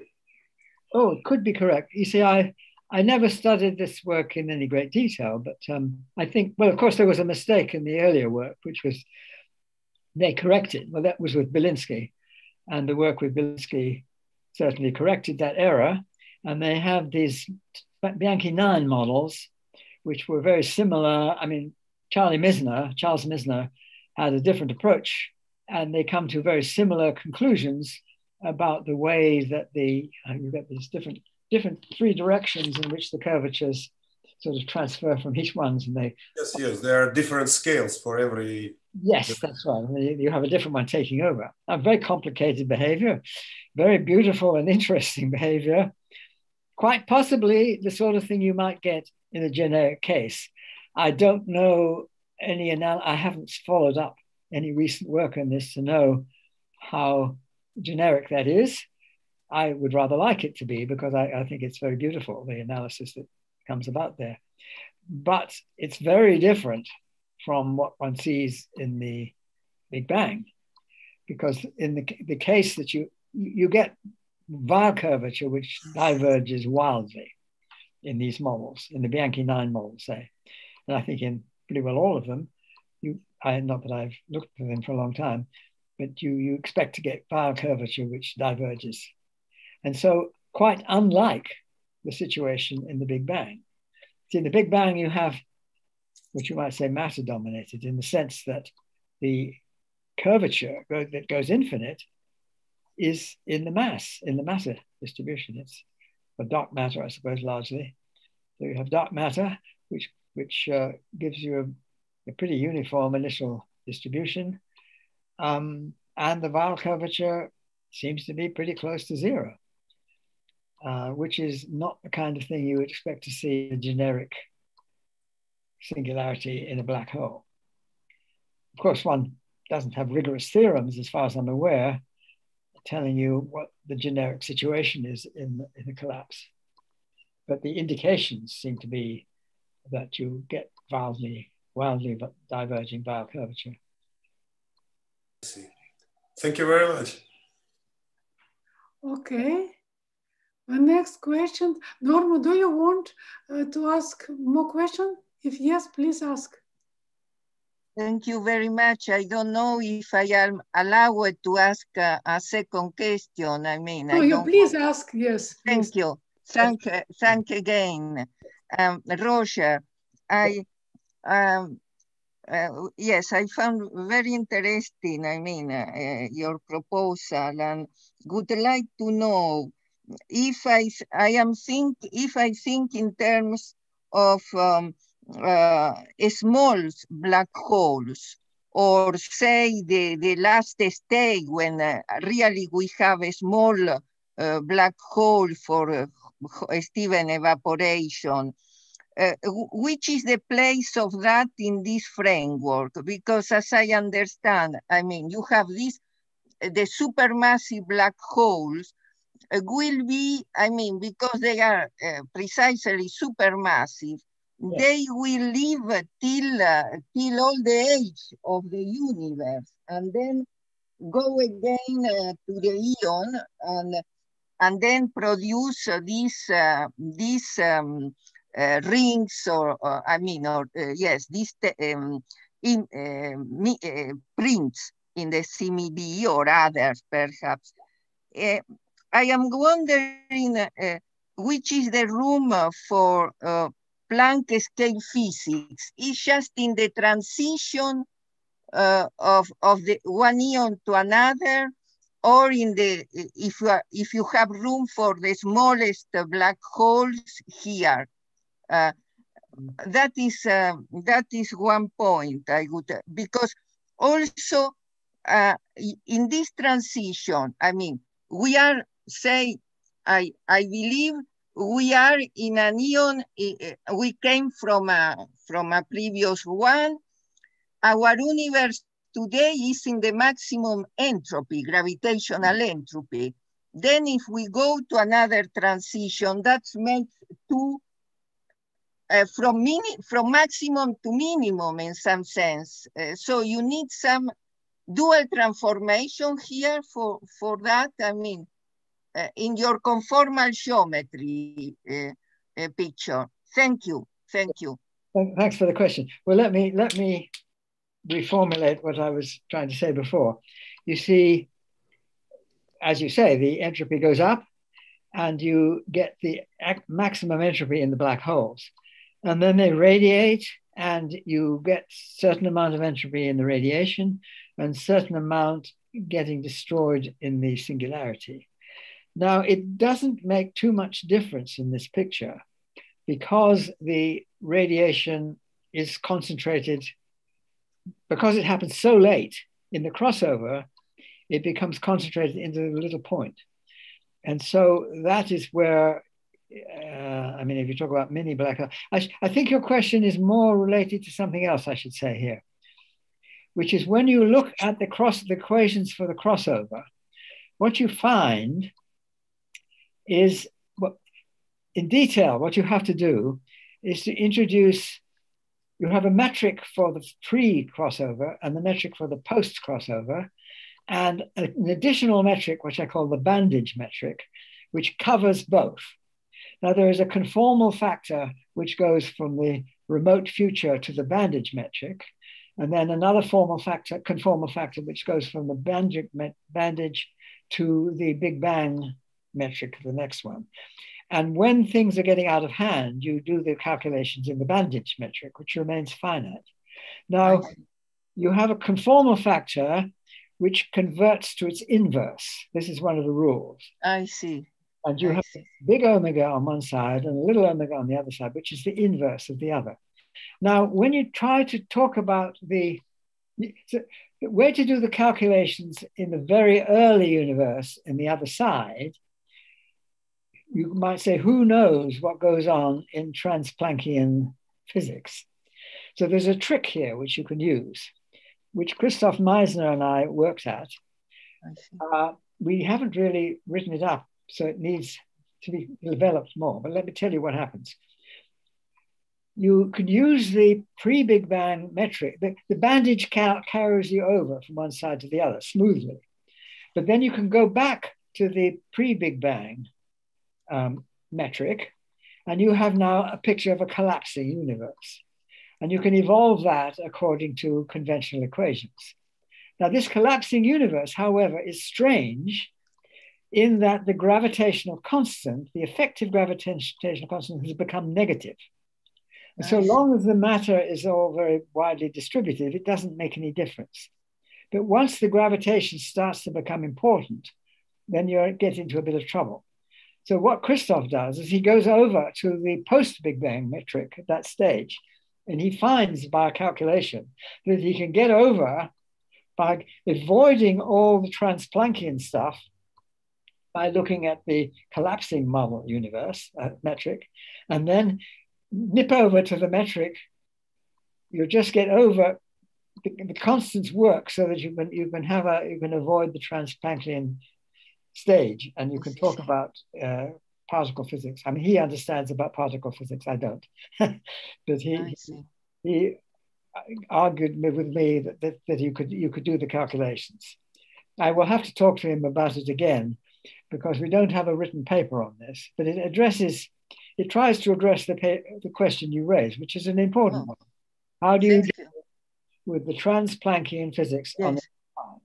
And the argument is that you can do it in CCC by taking the physics. Well, it's really like looking at the bandage metric, but in order to treat the bandage metric on that side, you have to look at what happens on the collapsing model picture. It needs more looking at, but at least it does seem to provide a procedure which seems to make sense without getting into trouble with Planckian ideas and mini black holes and all that. And you don't want them because who knows what they do. That's good news. I look forward for the paper set. For your next paper. I am looking the problem from another perspective, but I want to definitively want to do in this framework. In the crossover, as you explained it now, I see the points. I see the way, the procedure. Thank you very much. My pleasure. Well, thanks for the question. That's an important question, and I certainly think it. Okay. The next question, we have a question from Emilia Rezabal. He cannot raise the hand, but Emilia, are you here? Yes. Please ask your question. Okay. My question is, do your famous theorems have any role in this new picture? And have you thought about any replacement in a way of those theorems here? Well, of course, it was the theorems which led me into this area. But it was, you see, I had my whole theorem to do with black holes. And I gave a lecture about that in King's College London in, I think it was 1964. And then Stephen Hawking was not there, despite what the movie says. But he was in Cambridge, and Dennis Sharma asked me to give a repeat talk in Cambridge. So I talked in Cambridge, and Stephen was there. And then we had private conversation with George Ellis, and Stephen picked up on the techniques that I was using and applied them to the Big Bang. So his focus was in trying to apply the techniques that I had originated, but which he then developed, so they could be applied more appropriately in situations where you have cosmological situations.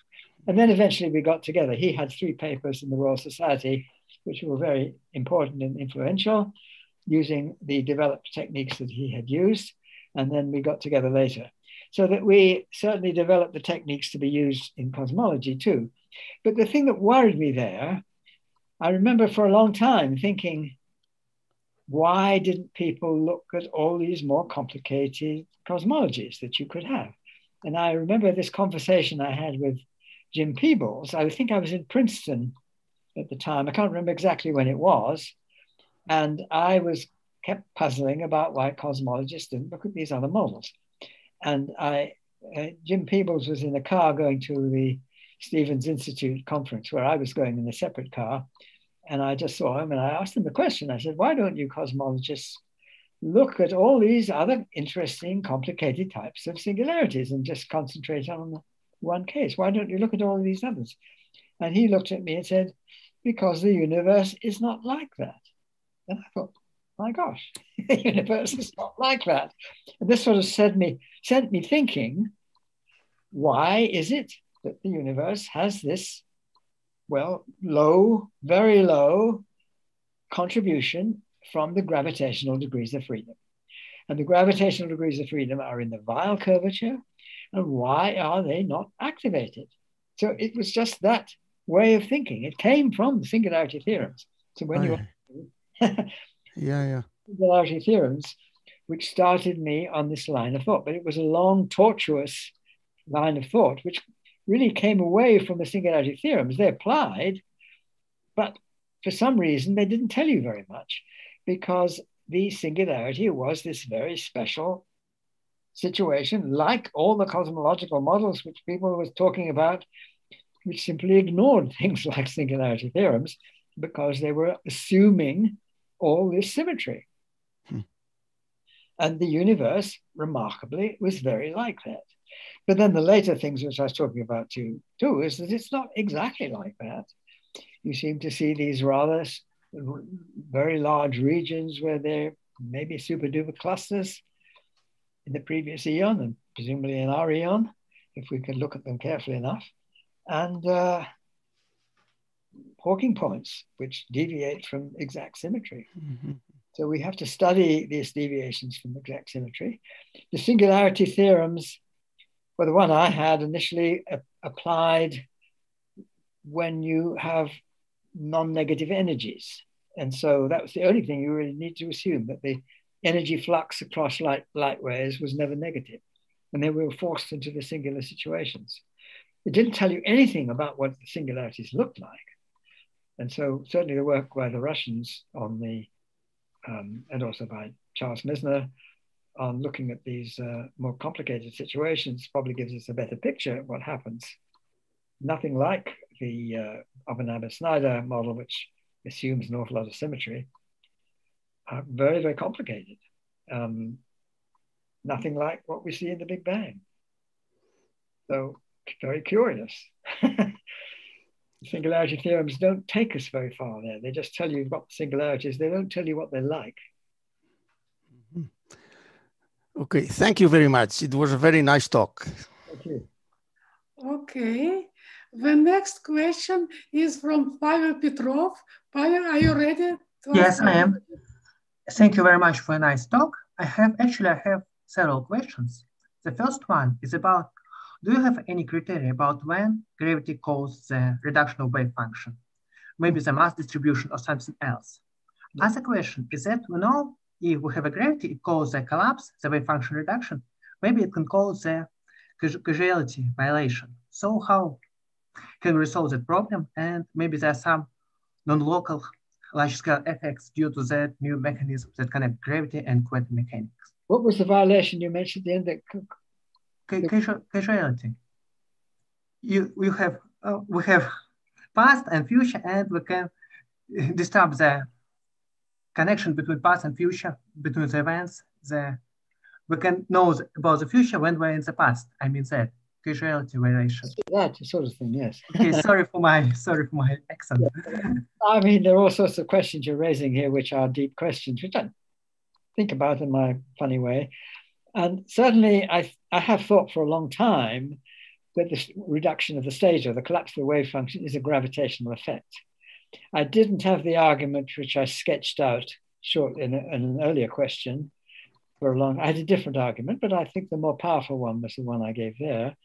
I have thought again more recently of these questions because of the lockdown, really. I was supposed to be traveling around the world and going to Moscow amongst other places, and I was just not able to go to anywhere. The first one I had to cancel was Moscow, unfortunately. That was I was almost going, and it just became unsafe from the point of view of medical people here. But on the other hand, it enabled me to think about questions which I hadn't thought through so much before. And mainly the questions were to do with the collapse of the wave function. So I've certainly developed my ideas a lot more than I had previously. And I wrote some notes which I sent out to many colleagues. It ended up only about 30 people or so. And I had a fair amount of input back from them. And it developed my ideas quite a bit. I realized I had to rewrite the notes. I haven't rewritten them. Maybe that will be a long article or even maybe a book, because there are very curious features that the collapse of the wave function has to have, partly to do, well, you need to have two concepts of reality which are not quite the same. One of them is what I call classical reality, and that is more or less described by Einstein's general theory of relativity, and the other is quantum reality. And the collapse of the wave function gives you an input into the classical reality from the quantum reality. But it behaves very curiously with regard to the progression of time, which is one of the major things which I had to develop in this scheme. And it also has to do with other things which I was playing around with for a long time, to do with the relationship with consciousness.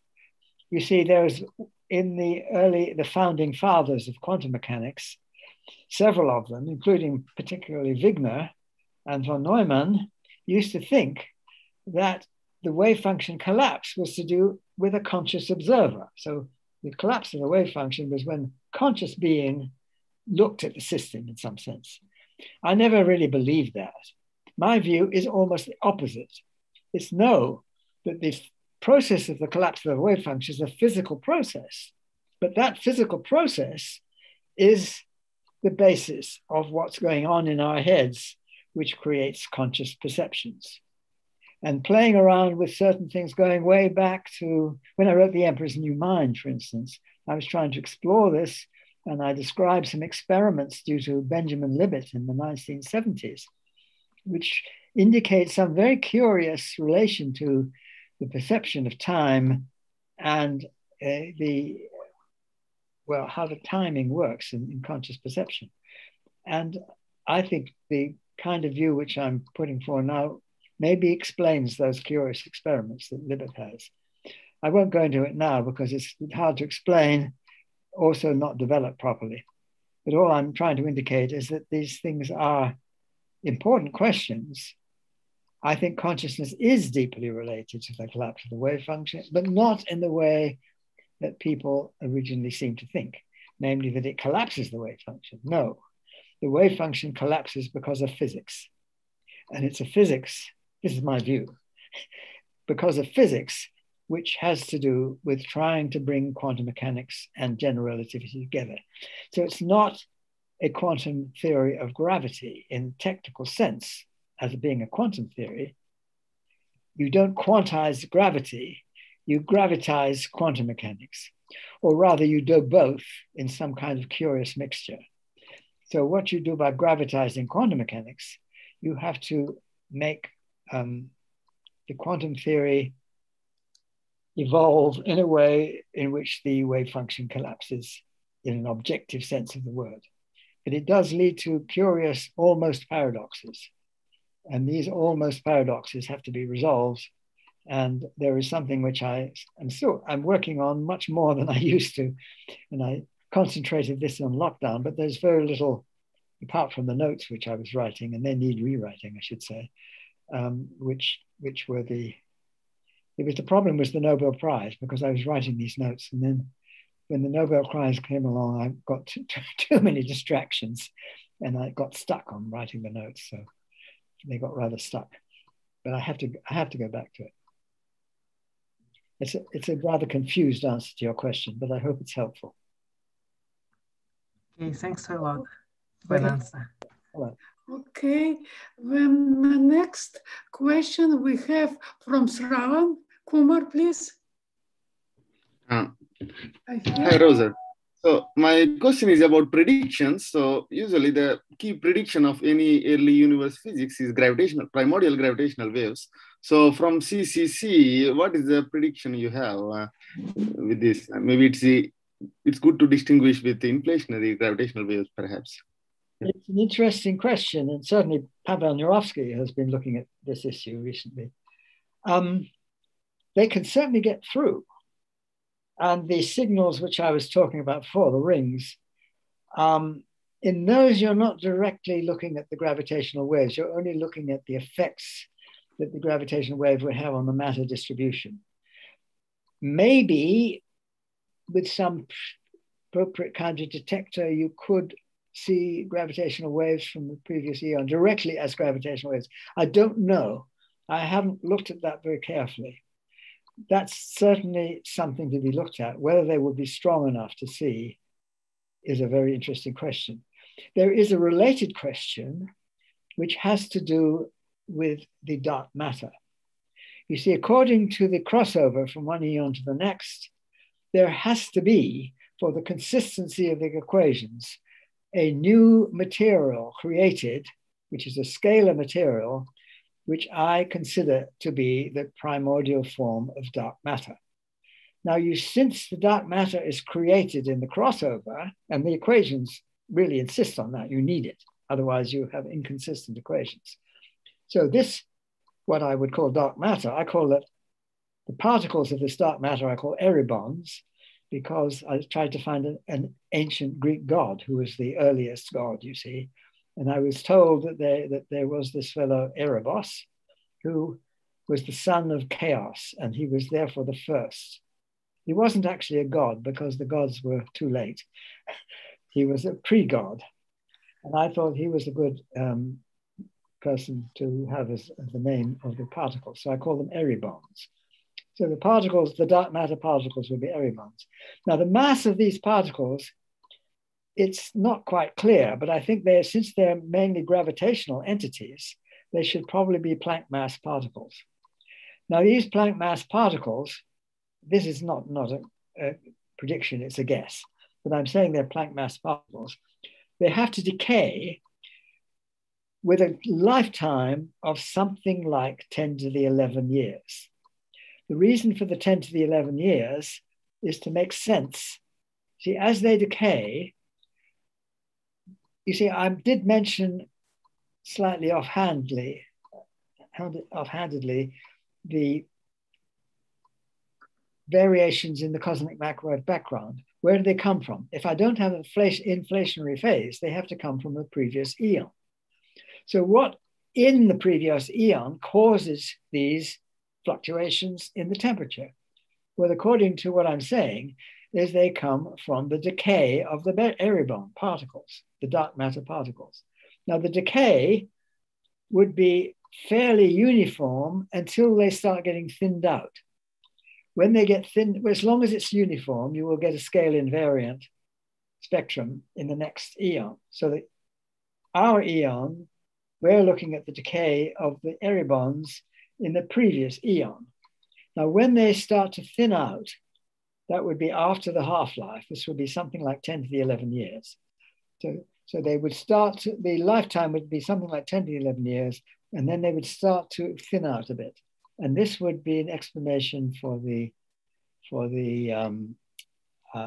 what's it called, the spectral index. There is a slight deviation from scale invariance, and that slight deviation from scale invariance would come from the spectral index. I mean, the spectral index is the deviation, and that would come from the half-life of the eribons. The theory has not been worked out in sufficient detail because one would need to know what the decay mode of these eribons is. And those could perhaps be detected. But you see, since they would be gravitational wave signals, they could maybe be, the ones in our eon could be detected by gravitational wave detectors. So that would be something, I'm now not talking about crossing from one eon to the next. I'm talking about the decay, early decays of the eribons in our eon, and there would be lots of them. So although 10 to the 11 years we haven't had yet, large numbers of them would already be decaying because they're the major part of matter in the universe. So you would certainly see their decays if you have the right sensor. Would they be seen in current gravitational wave detectors? I don't know, because I haven't a good theory of the decay of these particles. But I suspect they would decay into gravitational waves, and that some kind of gravitational wave detector should be able to see them. Whether they are the current detectors, whether they are other kinds of detectors which are possible, I don't know. So it's a good, open, completely open question. Well, I'm answering. Thank you. With a big question. We left just 2 questions. Okay, the next questions is from Bruna Ruccia, please, Bruna. Well, thank you for the talk. I have just a small clarification question, but I'm really struggling to understand why the Hawking points are points. Because surely you have to wait a very long time until a supermassive black hole pops, but it's still a finite amount of proper time. And this boundary that we are matching together is at no infinity. So why is it just a point? I don't quite get it. Thank you. It's very close to a point. I mean, let me just show you here. See here's the crossover. Can you see my hands? Yes, I can see them. A black hole. There's its history. Now there's the evaporation coming from the black hole. Now that region within the future cone of that black hole is insignificant until the black hole evaporates. Now that black hole evaporates only when that point is very, very close to crossover. You see, because, I mean, okay, if this is Big Bang, this is remote future. Here's us, 3/4 of the way up. Here is black hole starting to evaporate. There's teeny weeny way underneath that surface.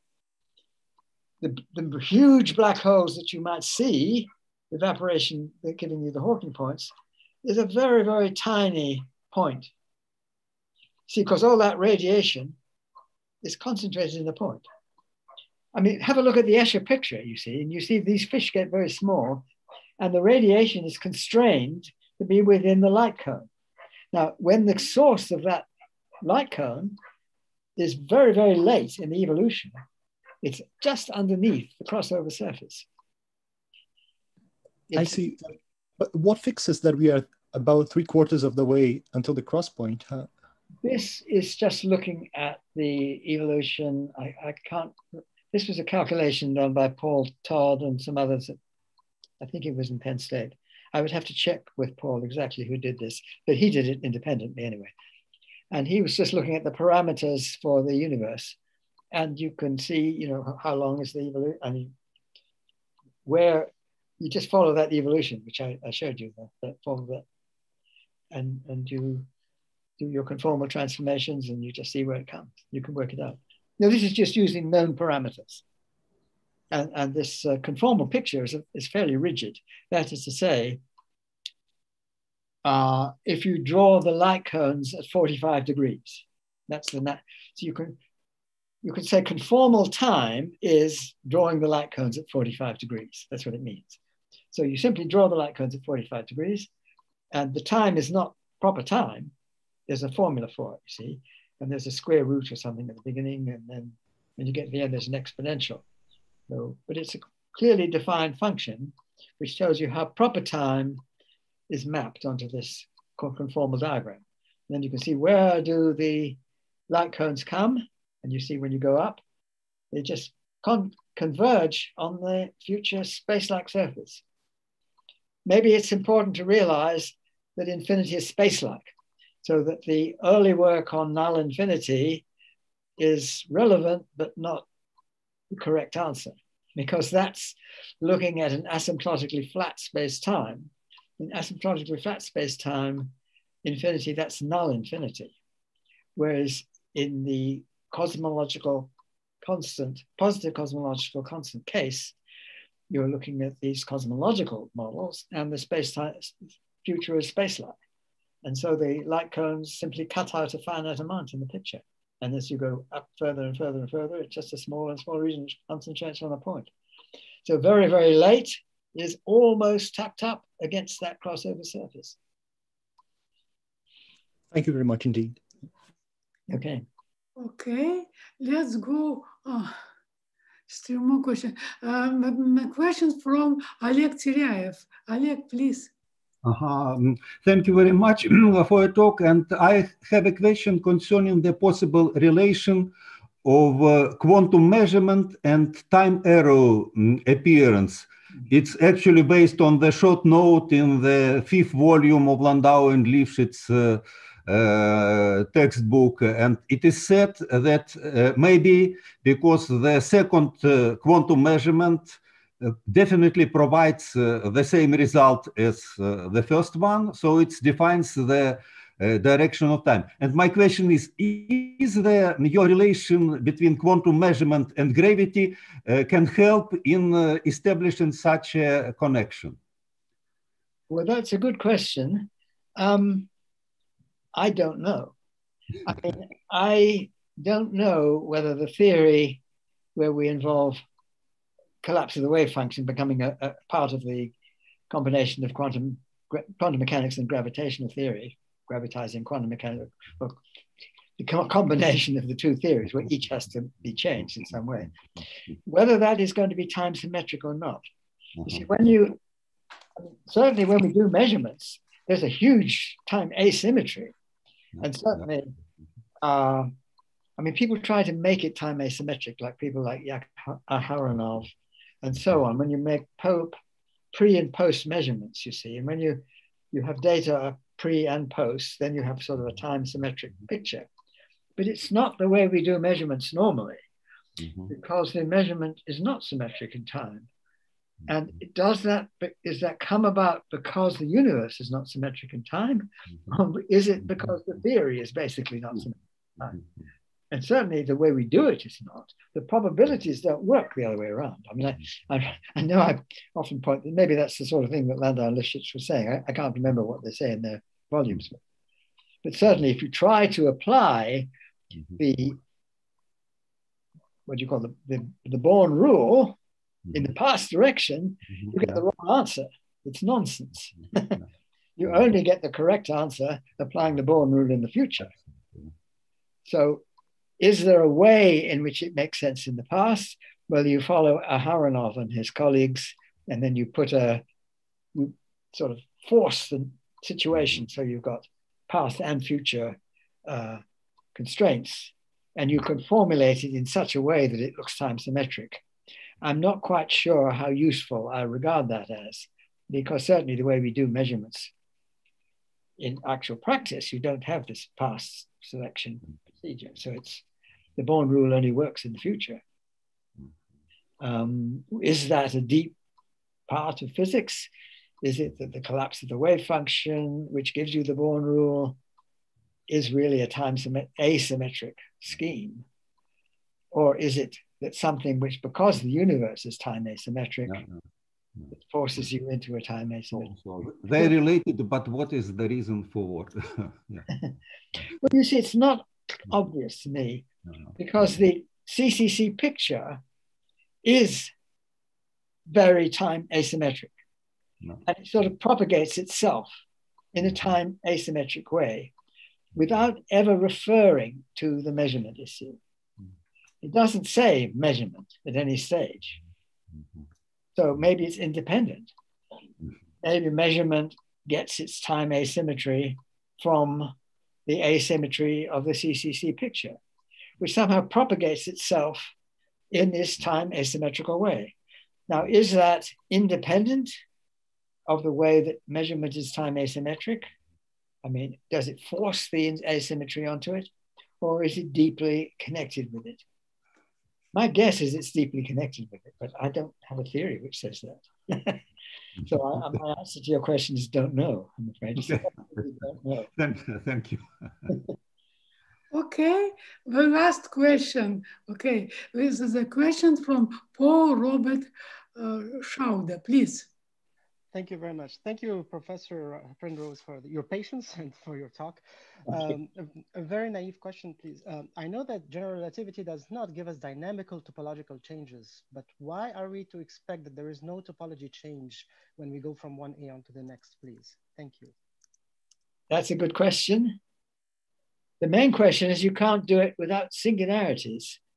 I mean, it doesn't, CCC does not say what the topology of the universe is. It might not, you see, it might be spherical, three-sphere, spatially. It might be flat, it might be hyperbolic, it might be identified in some way with wormholes and goodness knows what, in a complicated way. I see no evidence for this. I have been puzzling about ideas which might lend some insight into that. It doesn't answer the question. You're asking about topology change. See, topology change couldn't happen without some nasty singularities in this. When I say that in the causal structure, I mean, there are theorems about, well, if you have a Cauchy surface, you certainly can't change the topology. You could imagine some horrible thing going on which did create wormholes. I don't know, they'd have to, you'd have to do something pretty drastic on the quantum scale, which without having singularities, and certainly you'd have to have violation of Cauchy development. So when you have initial value problem, I mean, that's a theorem of Bob Goroch, which tells you that if you have a Cauchy surface, you don't have topology change. But of course, you might say you don't have that. It would change our picture. You have places where the universe behaves very differently from what we experience, which would look like what we call singularities, perhaps. It would certainly be a deviation from the picture which I'm presenting. Whether things like that happen in black holes, again, that would be a deviation from what we expect, because there you have inside black holes, you have things collapsing and not much time to do anything serious. So you have a certain amount of time. A very big black hole, you could go in it and, as I say, play lots of games of cards. But that doesn't tell you whether topology changes. Could your topology change inside a black hole? It would deviate from the standard pictures that we have, and you wouldn't have a Cauchy surface. But do you need one? It differs from the sort of picture that I have, but it's not saying that you can't have it. Thank you, sir. Thank you. Okay. Okay, still we have one more question, a question from Alexander Wigman. Sasha, please. I'm really sorry for being that late. I was waiting till my 1-year-old will stop screaming. Thanks a lot for this wonderful talk and fantastic discussion. I was always very much puzzled about the statement that the black hole can completely evaporate, because what would happen with the singularity inside? Because it's an end of time singularity, and then after that, they're supposed to, so basically there is first end of time singularity, and then there's supposed to be a moment of time when the black hole would disappear completely. How we should think about it, or how do you think about it? Thanks a lot. Sorry for this late question. Yes, well, I did have I can't move my slides anymore, so it doesn't work. But I did have that previous picture in which I showed a conformal diagram of an evaporating black hole, according to just the take the Oppenheimer-Snyder model with complete symmetry. Of course, it's going to be much more complicated. But the speculation, which I certainly presented for a long time, and still probably believe, is that your singularities are space-like in the future. But they're both. The ones in the past seem to be space-like, and the ones in the future also space-like. The one in the past seems to be very smooth singularity. The one in the future seems to be still space-like, but wildly diverging curvature. Now, if you fall into a black hole, you see, I don't think of that as that it's infinity. That's quite soon. When I say it's a long time, you might have a long time to play lots of games of poker or something. It might be a few years. I don't know how long you have in the really biggest supermassive black holes. It's a reasonable length of time before you hit the singularity. But according to the general picture we expect is you would start getting enormous tidal forces and become very unpleasant. And as Stephen Hawking used to say, get spaghettified, stretched into whatever it is. I don't know. But that would not be pleasant at all. But that information seems to get destroyed on the singularity. I don't see any prospect for that being repeated outside. That's many people who like to say somehow I don't know, they seem to like to get it to repeat it outside, but that seems to be violation of no cloning and such things. But it doesn't make much difference in the CCC picture, because either the singularity destroys the information, and that's just the end, and there's no future to it because it's just wildly diverging. It's not a big bang. It's not like continuing into another universe, at least not of any kind I can see. Maybe it continues backwards in time into another collapse or something. That doesn't help very much. But in the Hawking point, that because things happen so late, if you use, let me put it another way, if you use the metric for the post-Big Bang metric, that would be much less than a Planck scale. So if you're looking for what influence it has on the next eon, it's smaller than a Planck scale. So that if that feeds into the next eon, it doesn't do anything we can talk about.